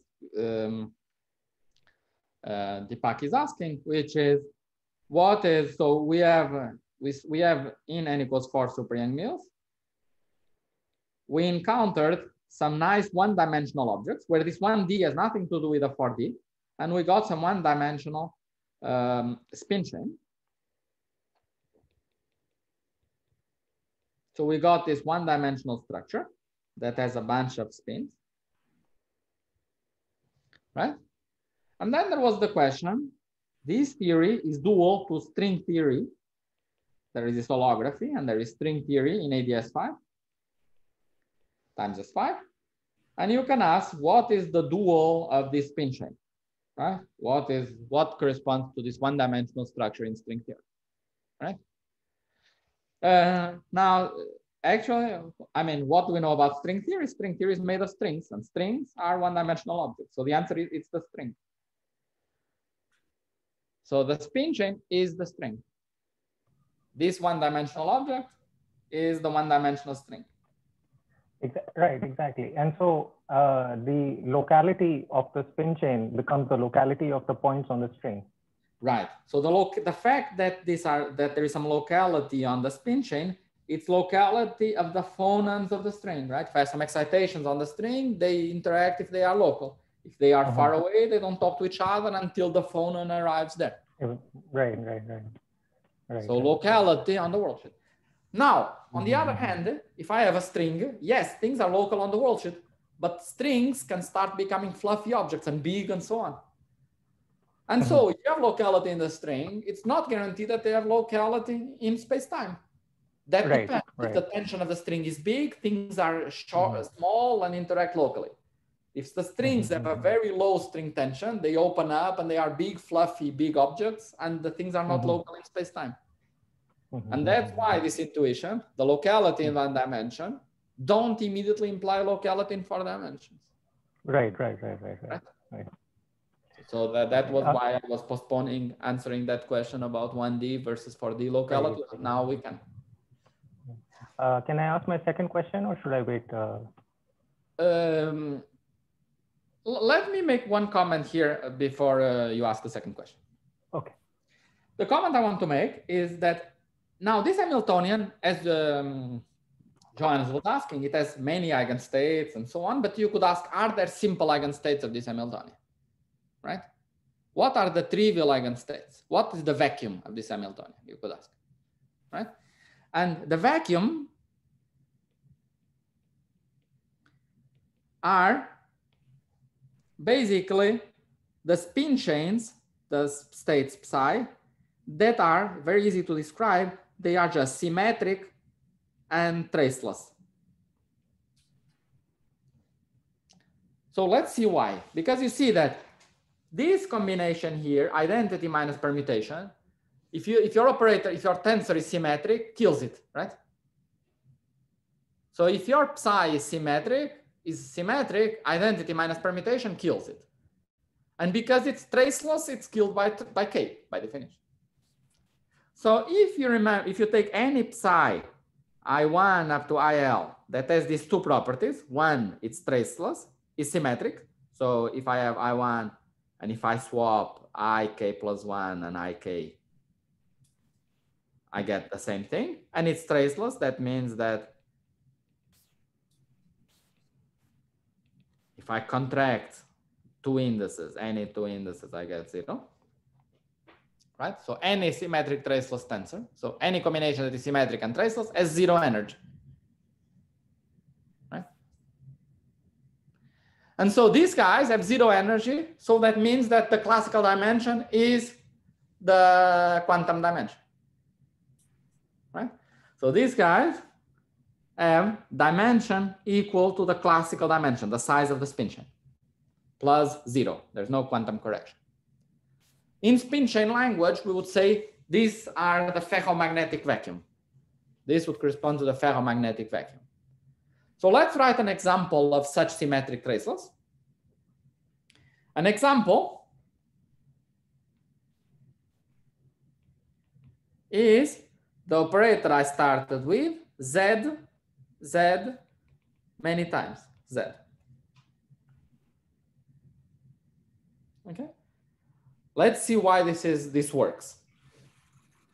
So let me do this computation and then you can ask your question. So I want to act Hamiltonian, acting on the state, spin chain state that is a product of many Z, Z, Z, Z. Okay. Now remember that what we wrote is the Hamiltonian acting on scalars I1 up to IL. But this Z is just a linear combination. It's just phi1 plus I phi2. Right? So if I open this up, this guy contains 2 to the L terms, right? Some where I just take phi1 from each operator, some phi1s and some phi2. So it's a big combination. But we can study what happens with the identity acting on ZZ, the permutation acting on ZZ, and the trace acting on ZZ. And I draw 2 because it's local, so I only care about 2. So the identity gives back ZZ. The permutation, you can open up and then permute the scalars and then reassemble them, gives back ZZ. And more interestingly, this gives 0, indicating that the trace is 0. So let's just see how this works. Why does this give 0? Because this guy is phi1, phi1. Let's write all 4 terms. Plus I, phi1, phi2, plus I, phi2, phi1, plus phi2, phi2. But more important, I have to fix the mistake I just did. I times I gives minus. And remember, what does the trace give? The trace gives 0 here, gives 0 here, because they are not the same. And here, the indices are the same. It gives all possible states. And here it gives the same, but they come with a different minus sign. So indeed, the result is 0. Okay? In more physical terms, what I did was I took real scalars and I gave them charge by considering this combination phi1 plus I phi2. So phi1 plus I phi2, I gave them charge. Now they are charged under the rotation that rotates phi1 and phi2. They have a U1 charge there. And if they have U1 charge, I cannot annihilate them. I cannot draw this picture when I annihilate Z and Z because each has 1 unit of charge. Right? So now if I go to this combination where things are charged, I have Z bar, which is phi1 minus I phi2, and Z with Z bar can annihilate and produce Z and Z bar. But Z with Z cannot. And so it had to be 0. And therefore, this Hamiltonian gives 0 because each pair gives 0 by itself. Right? And so this is like at each side, I have spin up, but instead of up, it's Z. It's a complex, it's just a null scalar. Right? And so this is like a ferromagnetic vacuum. Now I choose Z. I could choose phi3 plus I phi4. I could choose phi6 plus I phi4. I can choose any combination. That's the usual thing. That's spontaneous symmetry breaking. It's like in an SU2 spin chain. You can also choose spin up to be your ferromagnetic vacuum, or spin down, or spin left, or spin right, and all of them have the same energy. And which vacuum you go to, you choose. And there is a degeneracy. There are many operators that are simple. Right? And so we see that now we have our SO6 vacuum which are just some direction. Here we chose Z, for example. But there are more, of course. There are many choices. And so these operators parameterized by this choice are the simplest possible operators, right? They have no anomalous dimension. So they have just dimension equal to L, right? Quantum dimension is equal to 0. The ferromagnetic state has 0 energy. Now in condensed matter, if you tell this to someone, they say, I don't care. What matters is difference of energies. But here we do care. The zeros matters. And so these guys are our simple operators. They are the symmetric traceless operators. Z is an example. Other operators would be other examples. And so out of infinitely many operators we have,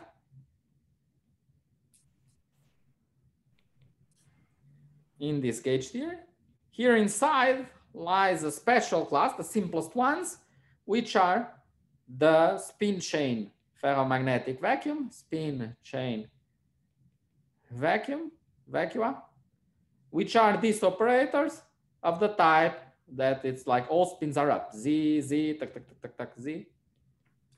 In other words, trace of Z to the K. Okay? So when I started my presentation, I said the octagon is, let's still remember when I start, it's a 4-point function. And then I said the first operator of the 4-point function is this one. And then we went on this detour, which is great, of course. I mean, the purpose is to discuss and to see whatever people ask, I will go in that direction. But this was all, you see, related to, I don't know, 16 slides ago, when we started saying the octagon is a 4-point function. And of what operators? And I started saying the simplest ones, now you understand well why, are these guys here. And so now we see why they are the ferromagnetic vacuum of this spin chain. And one of the operators of the 4-point function is this one here that I wrote here. Okay. So now my goal is to, what I would propose is to continue telling you what are the other 3 operators and what is this octagon result. And then we can go back. But now it's a good, I think it's a good time for you to ask your question. So now that we know where we are. Okay, thanks. Thank you for your patience, by the way. No, it's great. I mean, I have nothing. I have no goal. I don't need to reach any place. Well, no, I mean, but you might get hungry or your family might. Okay, so I'll ask. So the question is, one thing is why should the vacuum? It's not clear to me. It's not obvious. Why should the vacuum state be symmetric and traceless? So I just said that if it's symmetric and traceless, the energy is 0. You are asking why is that the vacuum? Yeah, I mean. So you understood that it has energy 0, right? If it's symmetric and traceless. If you take a state, it's symmetric and traceless. If you take a state that is symmetric, then it is killed by identity minus permutation, right? Because if it's symmetric, being symmetric means that if you look at 2 sides, it's the same if you swap the 2 sides. Sure. But then identity minus permutation projects into anti-symmetric, right? So if something is symmetric, okay. that identity and permutator give the same thing. So those 2 terms. And if it's traceless, then K is 0, right? Okay. And then if it's traceless, that's the definition of K being 0. I see. Okay, great. Now, what you could ask is, okay, you could just say, okay, that just shows that they have 0 energy. It doesn't show that this is the vacuum. That's right. But it's true. But then, okay, that you can believe me. Now, normally, and that's because of the sign, because the sign is plus. If the sign was minus, then it would be not the vacuum. Then the vacuum would be more like antiferromagnetic. Right. So in condensed matter, if you tell people, let me study an SU2 spin chain, they don't even ask you what the sign is. They assume the sign is antiferromagnetic because who cares about the ferromagnetic vacuum, right? All spins are up, it's totally boring, right? If you tell people, let's study the ferromagnetic vacuum, they slam the door on you, right? Right. Here, we are lucky that the vacuum is the ferromagnetic, it's simple. So the anti-ferromagnetic would be the operators with the largest dimension. So they are the most quantum ones. The easiest ones are the ones which are ferromagnetic. Right? So if I compute the spectrum, it's a bunch of lines, and in one end of the lines is ferromagnetic, in the other is anti-ferromagnetic. If you flip the sign of the Hamiltonian, you swap who is who, right? Right. Here, the lowest one turns out to be ferromagnetic, and the highest one anti-ferromagnetic. Yeah, but the reason that anti-ferromagnetic is particularly interesting is in condensed matter, and also I think in high energy, is because of its relationship with the phase diagram of high temperature superconductors, right? And so you have different phases. You have a superconducting phase, an antiferromagnetic phase, and the pseudo gap phase. And the thing is that all of these different phases can be understood as different aspects of this antiferromagnetic vacuum. Let me maybe say it in, let me add a comment that is related to what you said, which is that even simpler than that, the ferromagnetic vacuum has no entanglement, it has no interesting long-range structure. The ferromagnetic vacuum is up, up, up, up, up, up, up, up. Whereas the antiferromagnetic, it's a big combination of many, many states. That's why we use tensor networks and all that, right? So, and it has lots of interest. It's a very complicated state, right? Another difference that the ferromagnetic vacuum spontaneously breaks the symmetry. You choose one direction. The antiferromagnetic vacuum preserves the symmetry. It's a singlet of the theory. So they are very different physics. The antiferromagnetic is much more intricate. And it's because even the vacuum itself has all this long-range entanglement structure and this very complicated structure, that its excitations on top of the antiferromagnetic can be quasi-particles, and you can have all this funny behavior that you can have precisely because even the vacuum where you are expanding around is already complicated to start with. Right. So I mean, from that perspective, you know, I mean, the antiferromagnetic vacuum, it, you know, I mean, is there any scope of saying that in So here, right now, at this point, we have each operator is a spin chain state, and each operator is just a combination of the scalars of the non-abelian gauge theory, and the antiferromagnetic is just one of the combinations, and the ferromagnetic is another one. At this point, there's nothing particularly deep. For example, if your spin chain has size 2, right, there is one combination that is like a singlet, and one that is the triplet, if you are doing SU2, say, right? And you will not say one is more special than the other. Okay, that you have the triplet and you have the singlet, and this will be two operators of n equals 4 supreme mu. Okay. Thanks for the discussion. Thanks. Okay. So here there is no entanglement; it's a product state. But that's right. Here it would be, the vacuum would be a product state, like Z, no entanglement. And for other states that do have an entanglement, so to what does that entanglement correspond in 4 dimensions? So not in the spin chain, but of the like underlying theory. I don't know. That's a good question. I don't know.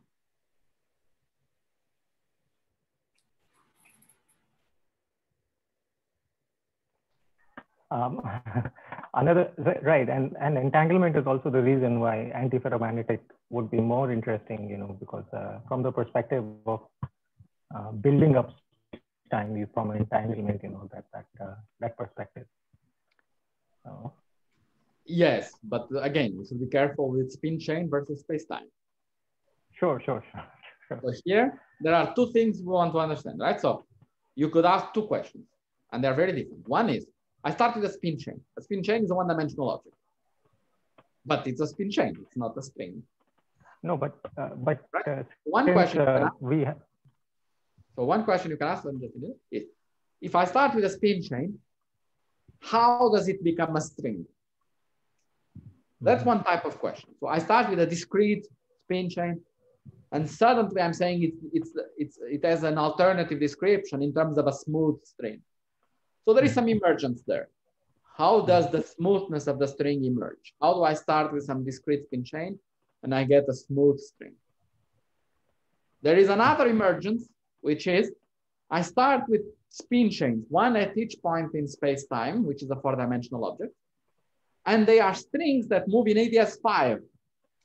So now I need an extra dimension to emerge. That's another type of emergence. That's the emergence of target space. So you have worldsheet emergence. How does the string appear? And you have target space emergence. How do I see that even if I start with this 4-dimensional gauge theory, suddenly I have ADS5 and S5 showing up. It's much bigger space-times. So how do I see that it's a string? And how do I think that it's moving in a bigger space-time? So there are two different questions. Right. And I mean, yeah, of course. So if you imagine that, you know, one can address the first question, which is the emergence of the string from the spin chain. Let's say that, you know, that question, you know, let's say that we have an answer to that. Yeah, we do. Then the second, then the second question would be that, you know, how does space-time emerge from the strings, right? From a collection of strings. That's right. That's where the entanglement aspect and the antiferromagnetic aspect of spin chain would maybe come in. Okay. So yeah, I don't know how to make that precise, but I agree that morally it sounds reasonable. That's right. That's the hard devil is in the details, right? Sorry? The devil, there's a saying, right? The devil is in the details. So yeah. Okay. So here, what we are seeing is that we have lambda. This lambda is the coupling.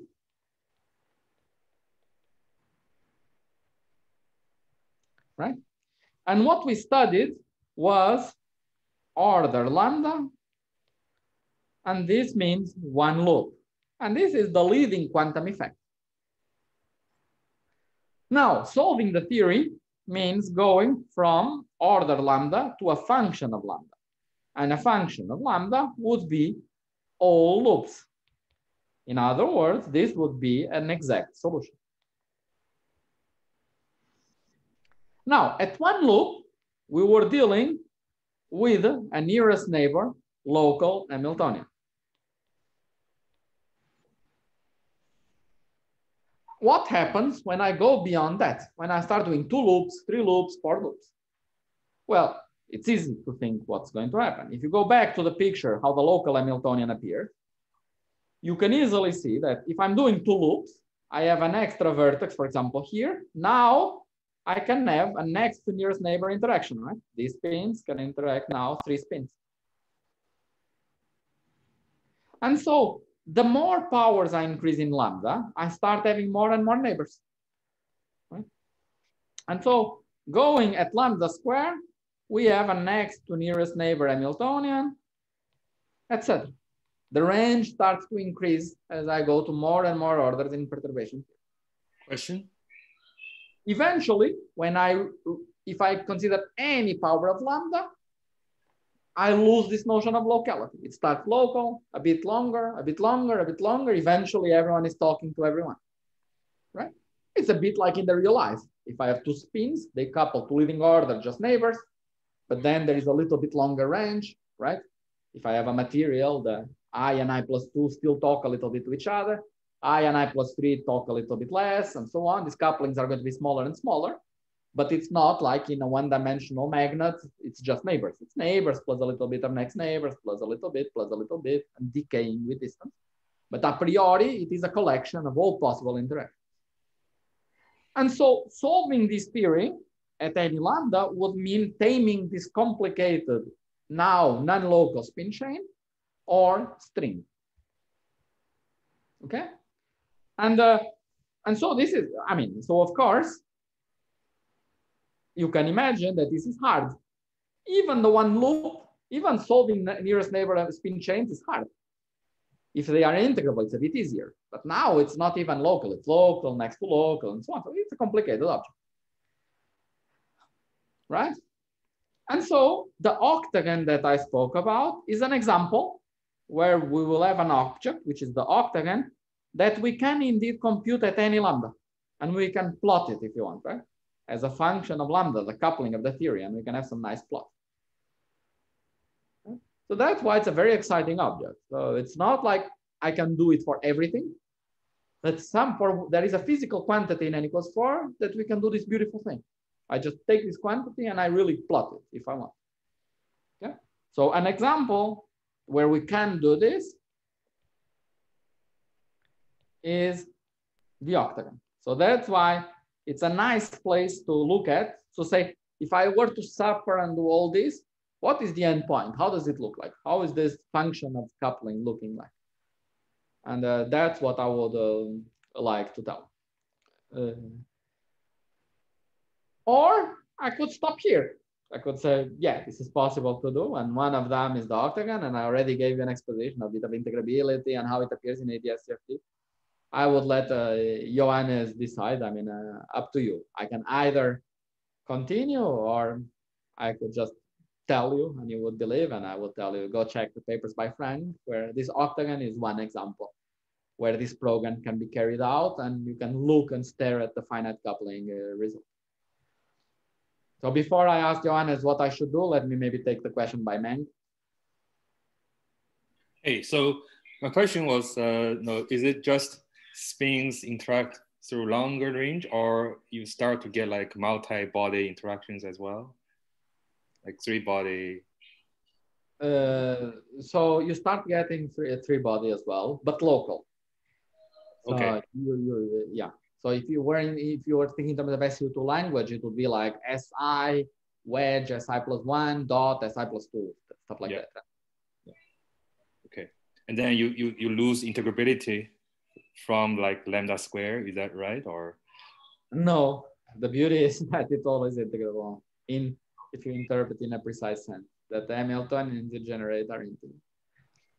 Okay, cool, thank you. But they are integrable in a subtle sense. They are integrable in this sense. If I write the Hamiltonian, right now, when we write a one loop Hamiltonian, lambda is small because it's a perturbation theory parameter, but I don't care. I can say lambda is 3.5 because it's just an overall constant that multiplies the Hamiltonian, right? It just rescales the energy. So who cares about what lambda is, right? When I go to two loops, I have lambda, the first term, and lambda squared, the second term, right? And now there is a big difference. You can either say lambda is a parameter, and now you really have a finite ratio between the second neighbors and the first neighbors. Or you can say I'm doing perturbation theory. So I'm treating the second neighbor as perturbation with respect to first neighbor. Now it's a really conceptually different thing. And it's in the perturbative sense that you preserve integrability. But in the truncated sense, the model is not integrable. Okay.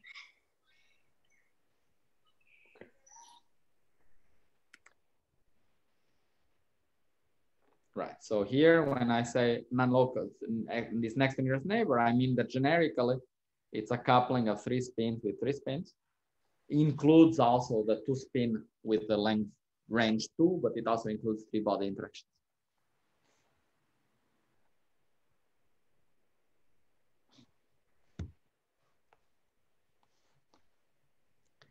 So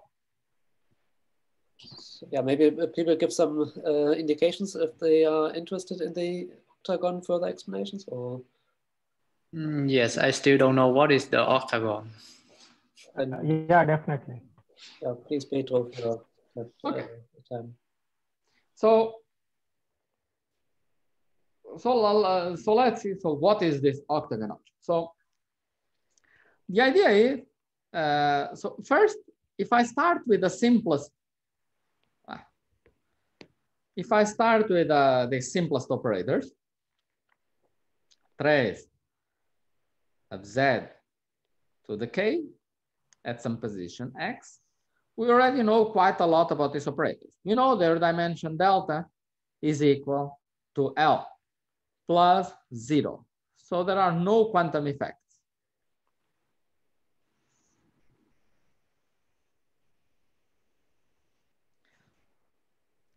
Because of this, their 2-point function is quite simple.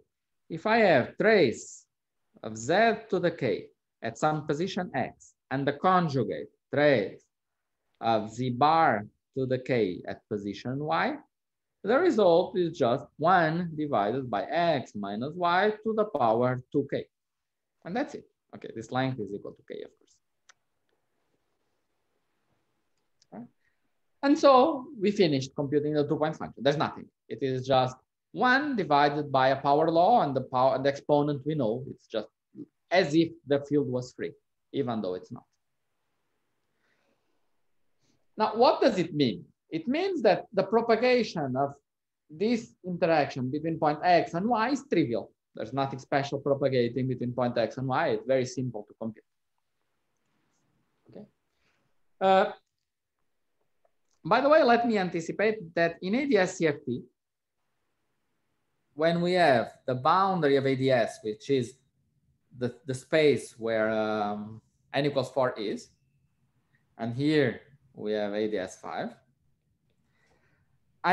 this object, what would this be dual to? It would correspond to inserting a string at some position x and receiving it at some position y. And this string looks just like a geodesic that travels between the 2 points, but it's a point-like string. It doesn't open up into some fluffy object. It's a string that is like collapsed to a point. It's just a point going from one point to the other. So there is this structure, which is point-like. Okay. And it's the fact that it's such a simple point-like structure going from one point to the other that is the string theory version of these operators being particularly simple. The fact that these operators are very simple and the 2-point function is very simple should correspond in ADS-CFT to a propagation between y and x to be very simple, and here it is. It is just a point-like geodesy going from one point to the other. Okay, and I remind you that in a CFT, this is the only dependence you can get. It's x minus y to some number. It just turns out that this number is an integer and it's known and we know what it is. Now, the next object you could consider, if this one is simple, the next one you can consider is you can consider the interaction between 3 strings.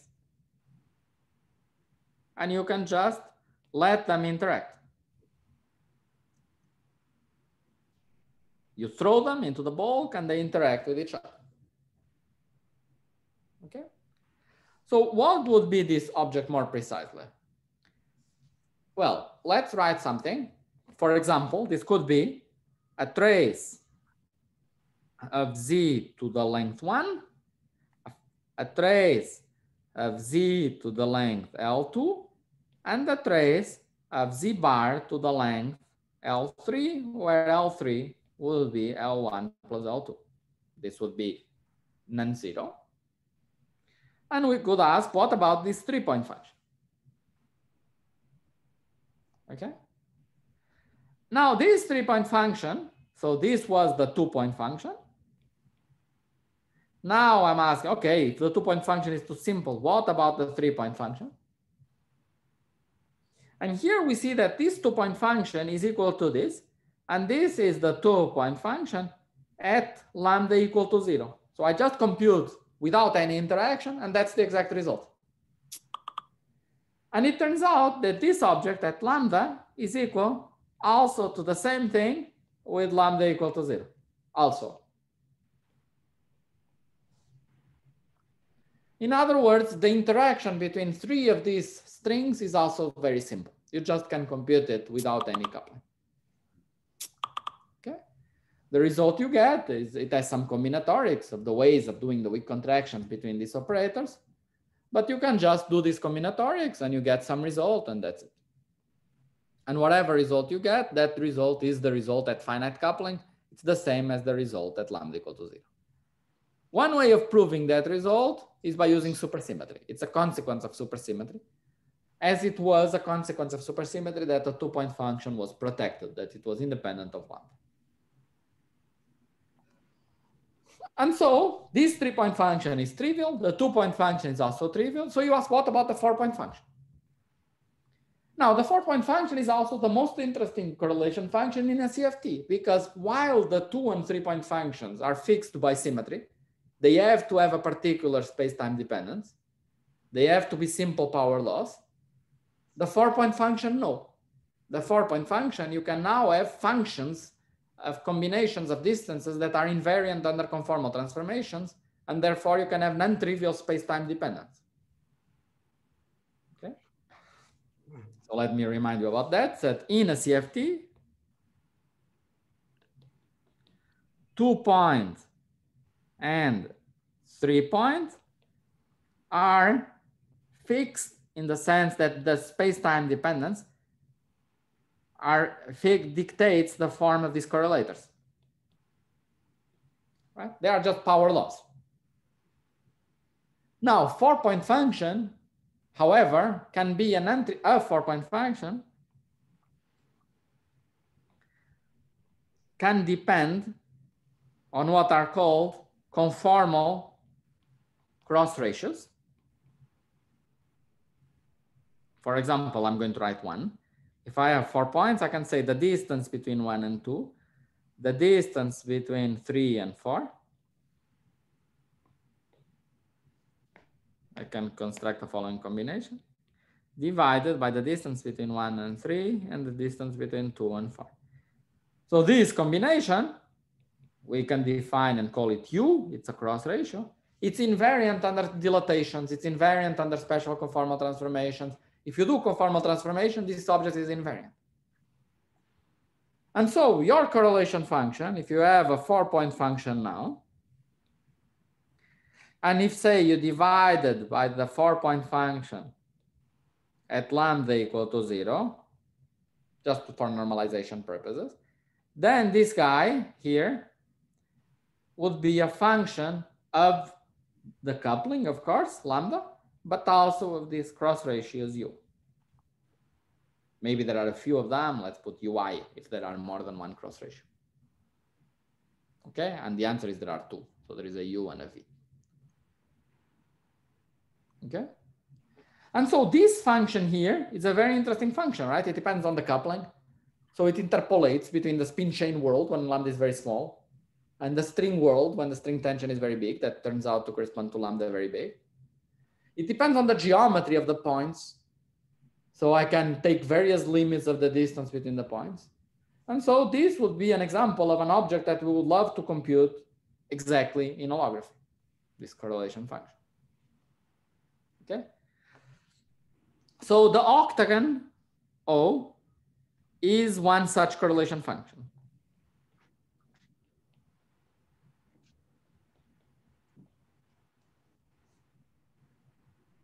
Okay. So let me tell you which one it is. So it's actually the simplest one you could consider. So let's try to build what would be the simplest correlation function you could consider. The simplest interesting one. So let's consider. So here I have a spin chain. That's the first operator. And it has a bunch of spins. And here there will be another spin chain with a bunch of spins. And here there will be another spin chain with a bunch of spins. And here another spin chain with a bunch of spins. Okay. So what are these? So this guy would be this ferromagnetic vacuum we said. This one is going to be just Z to the K. What about the bottom one? The bottom one, Z, I remind you, is something like phi 1 plus I phi 2. So for example, Z bar would be phi 1 minus I phi 2. So it will be the conjugate scalar.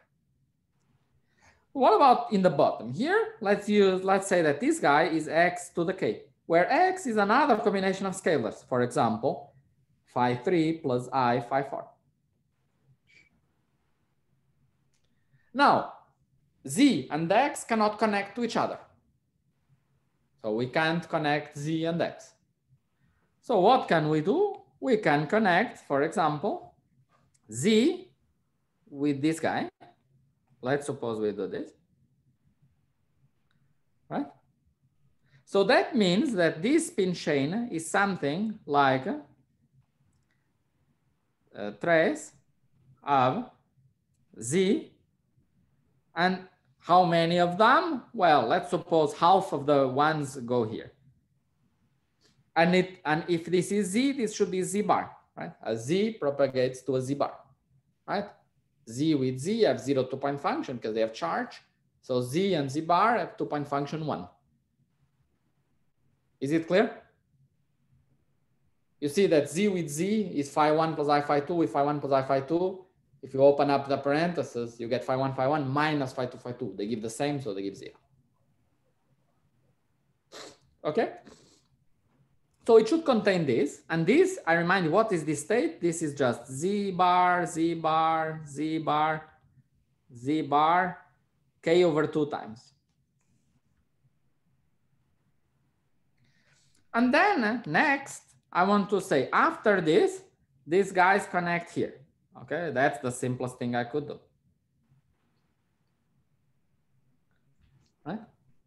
So that means that this operator should also contain X bar to the power K over 2.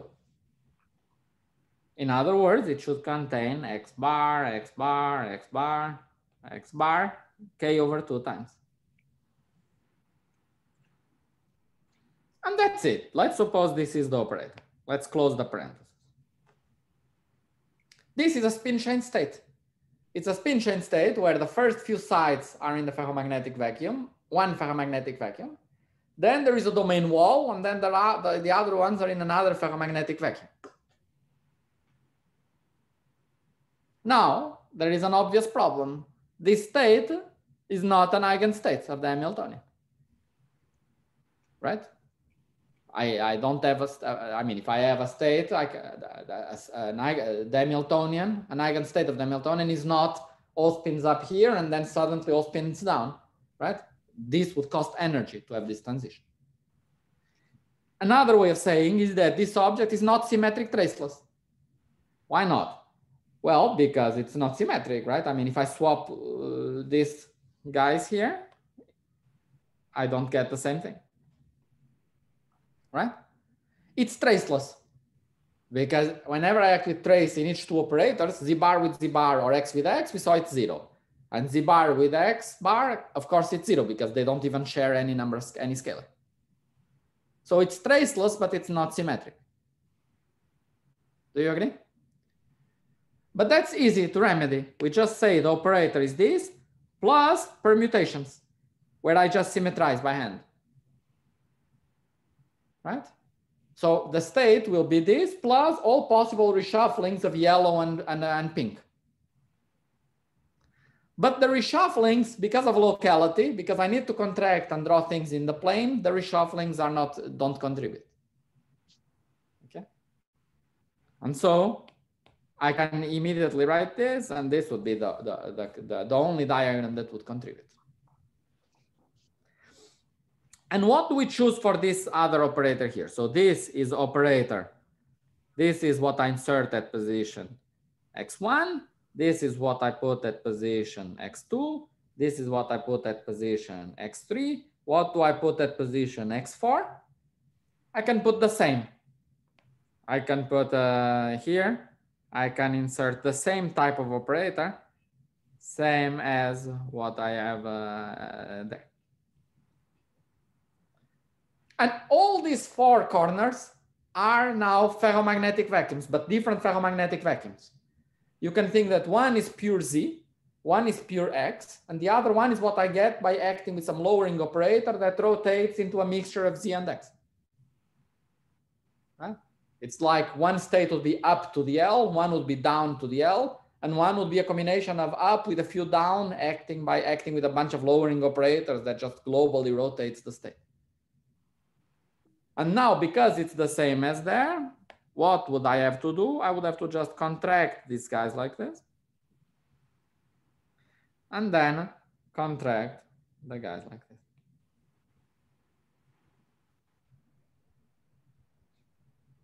Right? And if the coupling is 0, that's the only thing I can do. if the coupling is 0 by locality, that's the only thing we can draw. And why do we like this choice of operators? So now it's the only choice we can draw. And what object do I have here? I have one line, one line, one line, one line. And then there is a bit of a spin chain. So I put another line here. I put a little bit like this, a little bit, a little bit, a little bit. And if you count how many segments I have, 1, 2, 3, 4, 5, 6, 7, 8. So this is an octagon.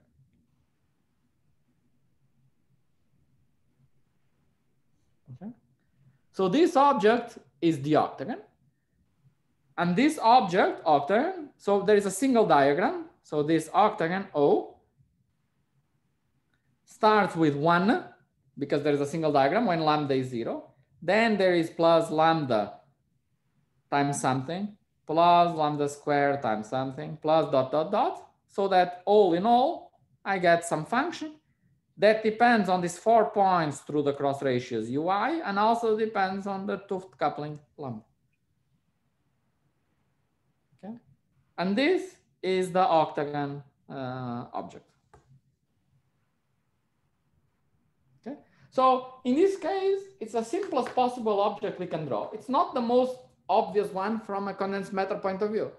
If I start studying spin chains, here what I'm saying is that instead of going into the spin chain and considering the excited states, take 4 spin chains, rotate them differently, like different ferromagnetic vacuum, and connect them. Like some experiment that connects the 4 spin chains, right? So if each of them would be some kind of tensor network, it's like connect this tensor network in a way that connects them all and extracts a number out of it, right? But from an holography point of view, that's what we would like to study, these 4 string interactions. And the point is that we know this octagon at finite coupling. And I think I will stop here and just say that this object O is now known.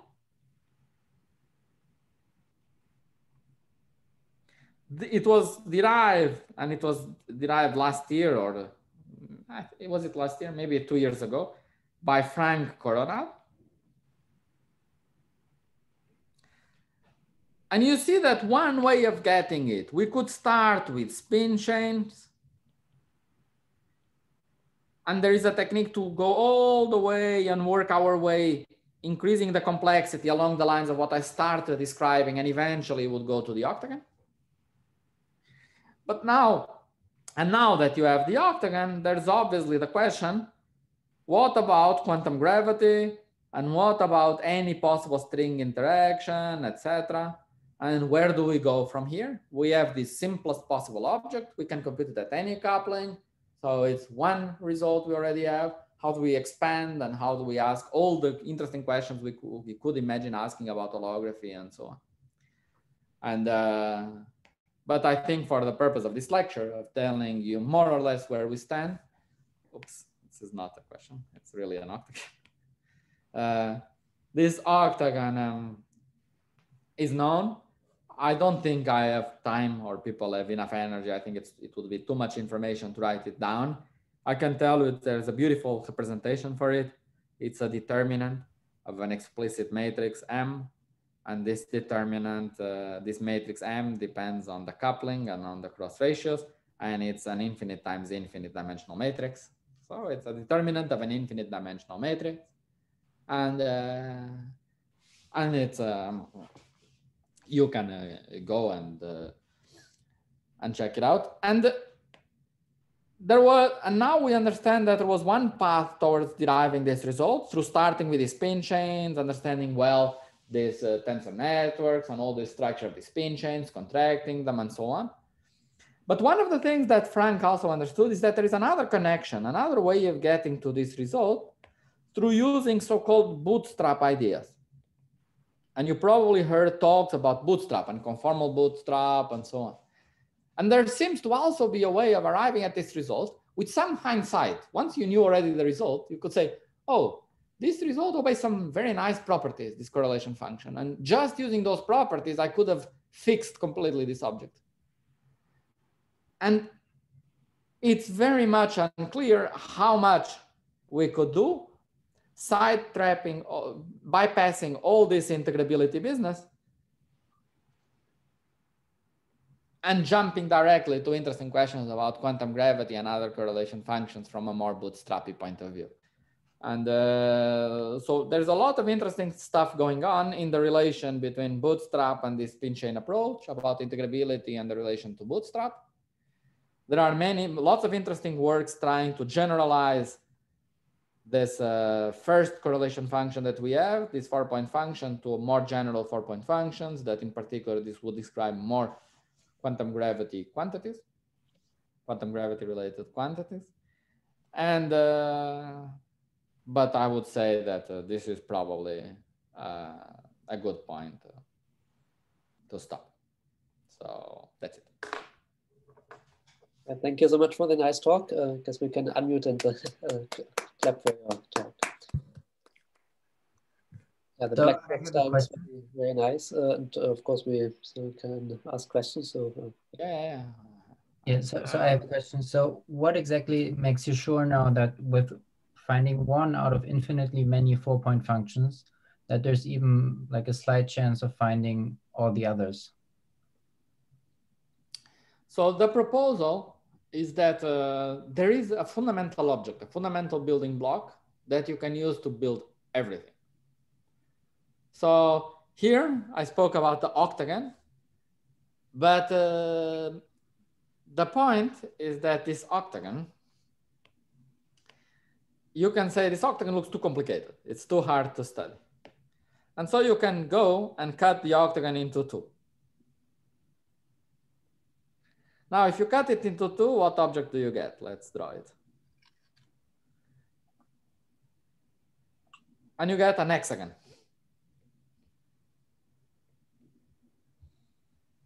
Right?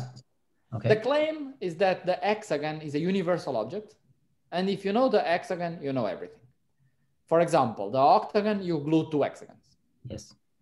And other objects, you glue more hexagons.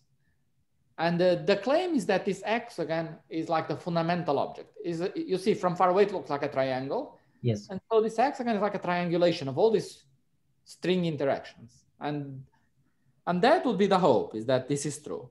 So we have evidence that this is true, that there is this fundamental object, out of which we can then glue it together. And depending on how we glue it, we get the various infinitely many correlation functions that you are referring to. The most trivial way of gluing it gives the octagon. Other ways of gluing would give other things. In practice, it's not trivial to glue. Gluing things is not trivial, and we did not manage to glue much more than the octagon, but that's part of the things that we are working on.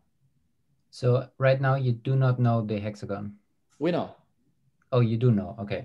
I know, yeah. But knowing the hexagon, so there are two key steps. One, fixing this building block, and 2, learning how to put many hexagons together. For example, in this case, 2 of them. Right? So what does it mean to put things together in physics? It means you insert a resolution of the identity, right? So you resolve the identity and you sum over things that are in the gluing between 2 things, right? And so we know the hexagon, but the identity means all possible states along the gluing lines. We also know them. But then we are dealing with infinite sums about all these resolutions of the identity. So quickly, the quantities become very involved. If you have to glue many hexagons, at each line where you glue them, you have an infinite sum of all possible states. And those infinite sums often are not tractable. And sometimes you can resum them. You can resum these infinite sums into some structure. So this determinant is an example.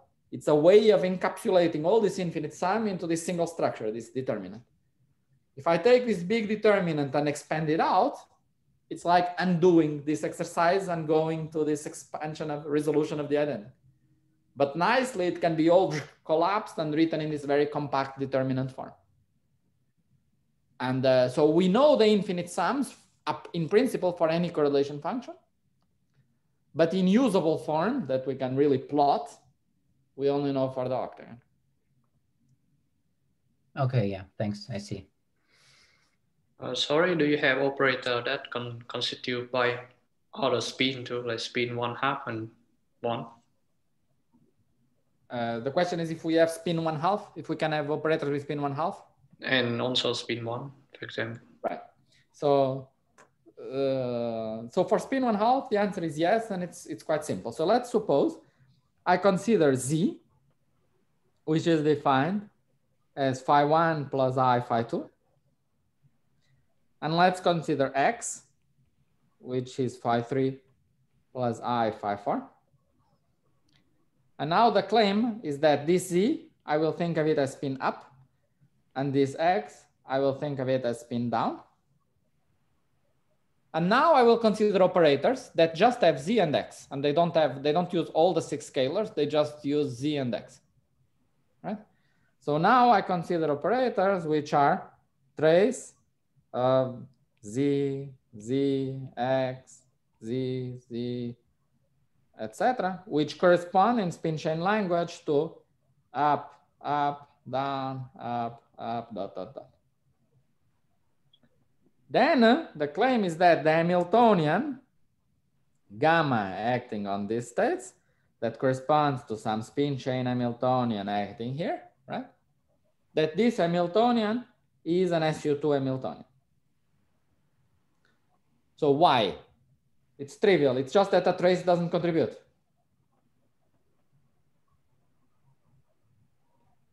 Right? The trace gives 0. Why? Because we already saw that trace acting on Z and Z gives 0, and on Z and X, it's obvious that it gives 0 because they don't share any scalars. And so acting on this subsector, this Hamiltonian is just the sum of identity minus permutation, which you can write as a sum of some constant times spin at position I dotted with spin at position I plus 1. So it is just the usual Heisenberg Hamiltonian.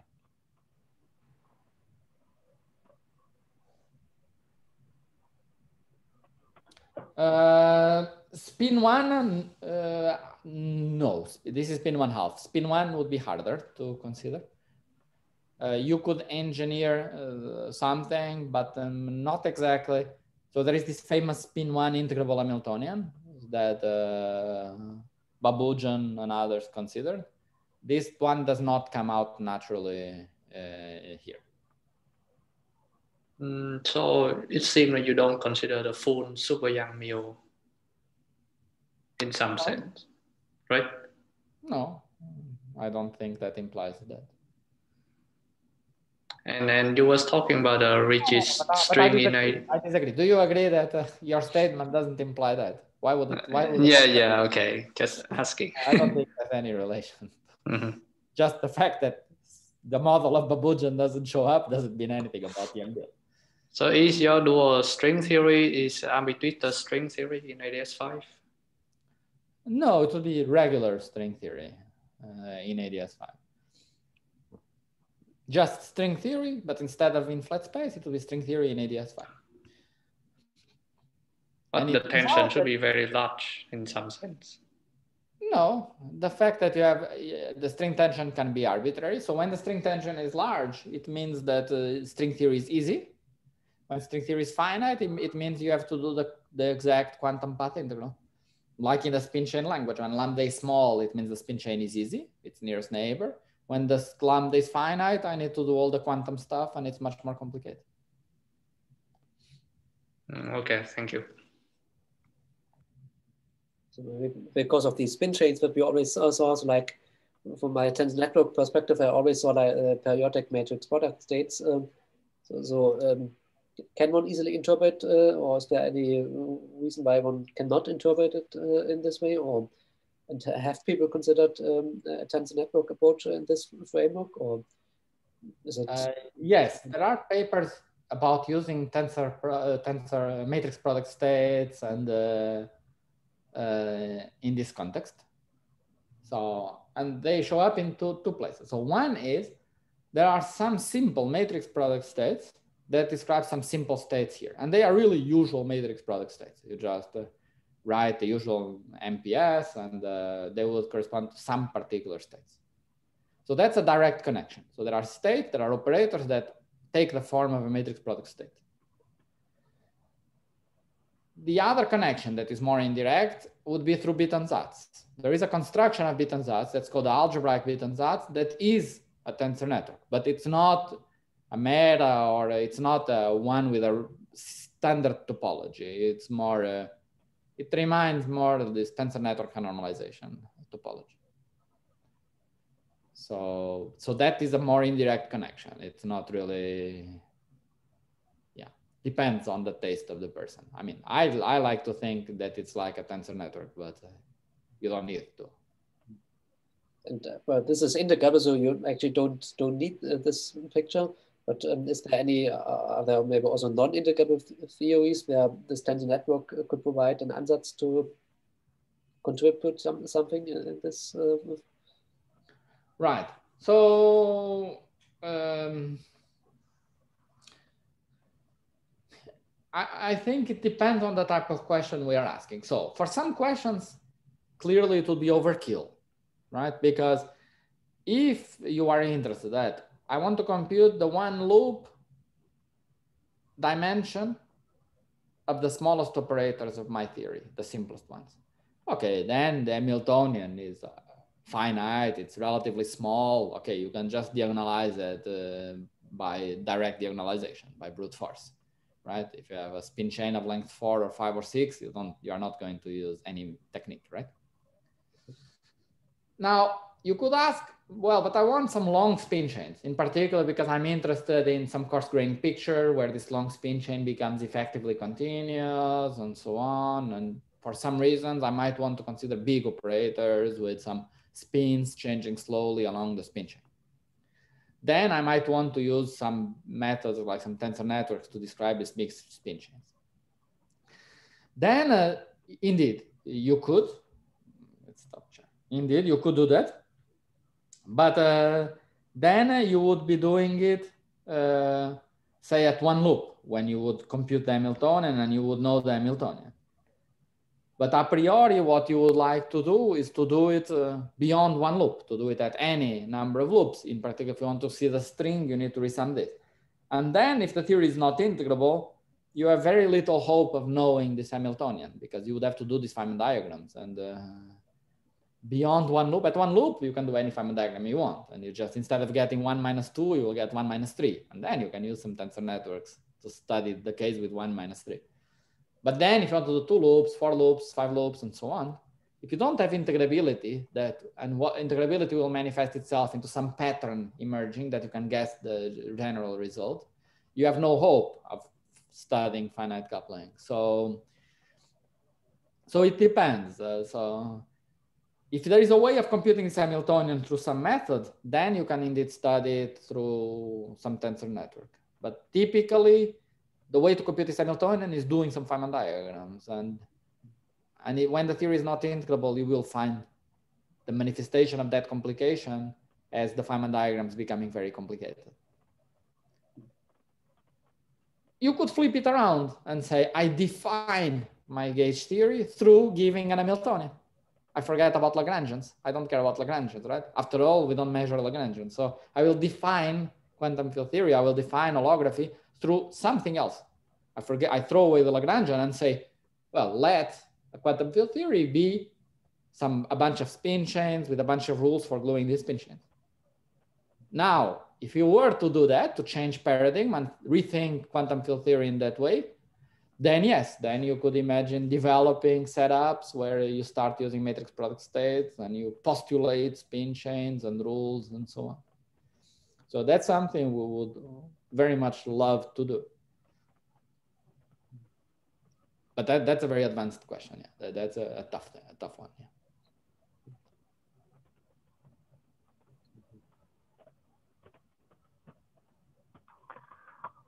Yeah.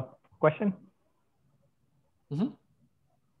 So what's the upshot of all this? Like, is it possible to make any sort of statement such that is quantum gravity going to be an integrable theory at the end of the day? No, it's not.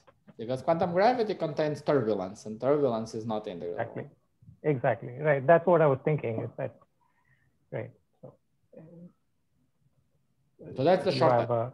So how do you reconcile this with what I'm saying? So there are different things you can ask about quantum gravity, right? So let's maybe not say so fast. So there are many things you can do in quantum gravity, but there are two very different experiments you can do in quantum gravity. One is we can do scattering experiments.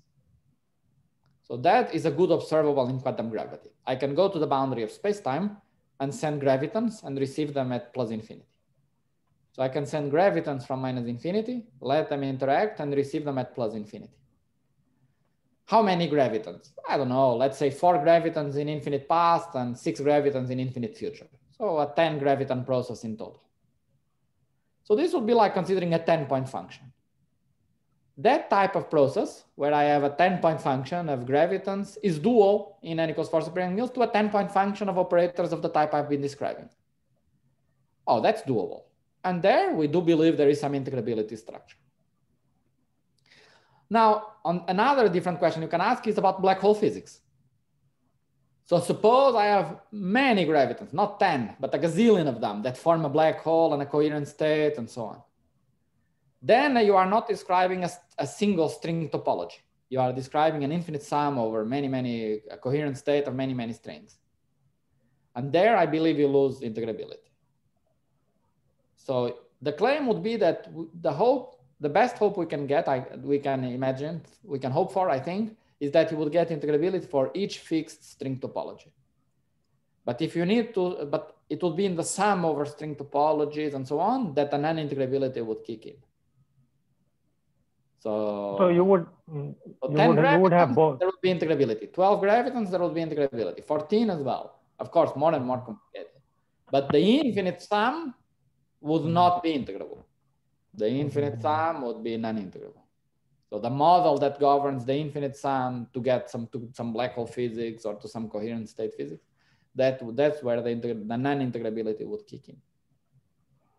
So, so geometry would be integrable at a microscopic level, but at a macroscopic level, the non-integrability. The string geometry, the two-dimensional string geometry, yes. The higher dimensional target space geometry, no. Right.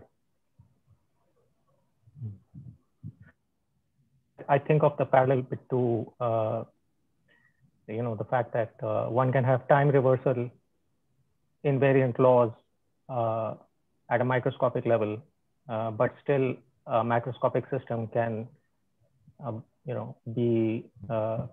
have a preferred direction of time, right? Convergent direction of time from those microscopic time reversal invariant laws. So that's true. Sort of like that parallel comes to mind. I mean, I can say something simpler than that. So yeah, okay, no, I won't. It's okay. Okay. No, thank you. This was an amazing talk. No, thank you. Glad you liked it. Yeah. I'm happy. It was a fun discussion. Thank you for asking many questions, all of you. Yeah, thank you for this very nice Blackboard presentation. It was very helpful for understanding. And yeah, let's thank Pedro again. Yeah.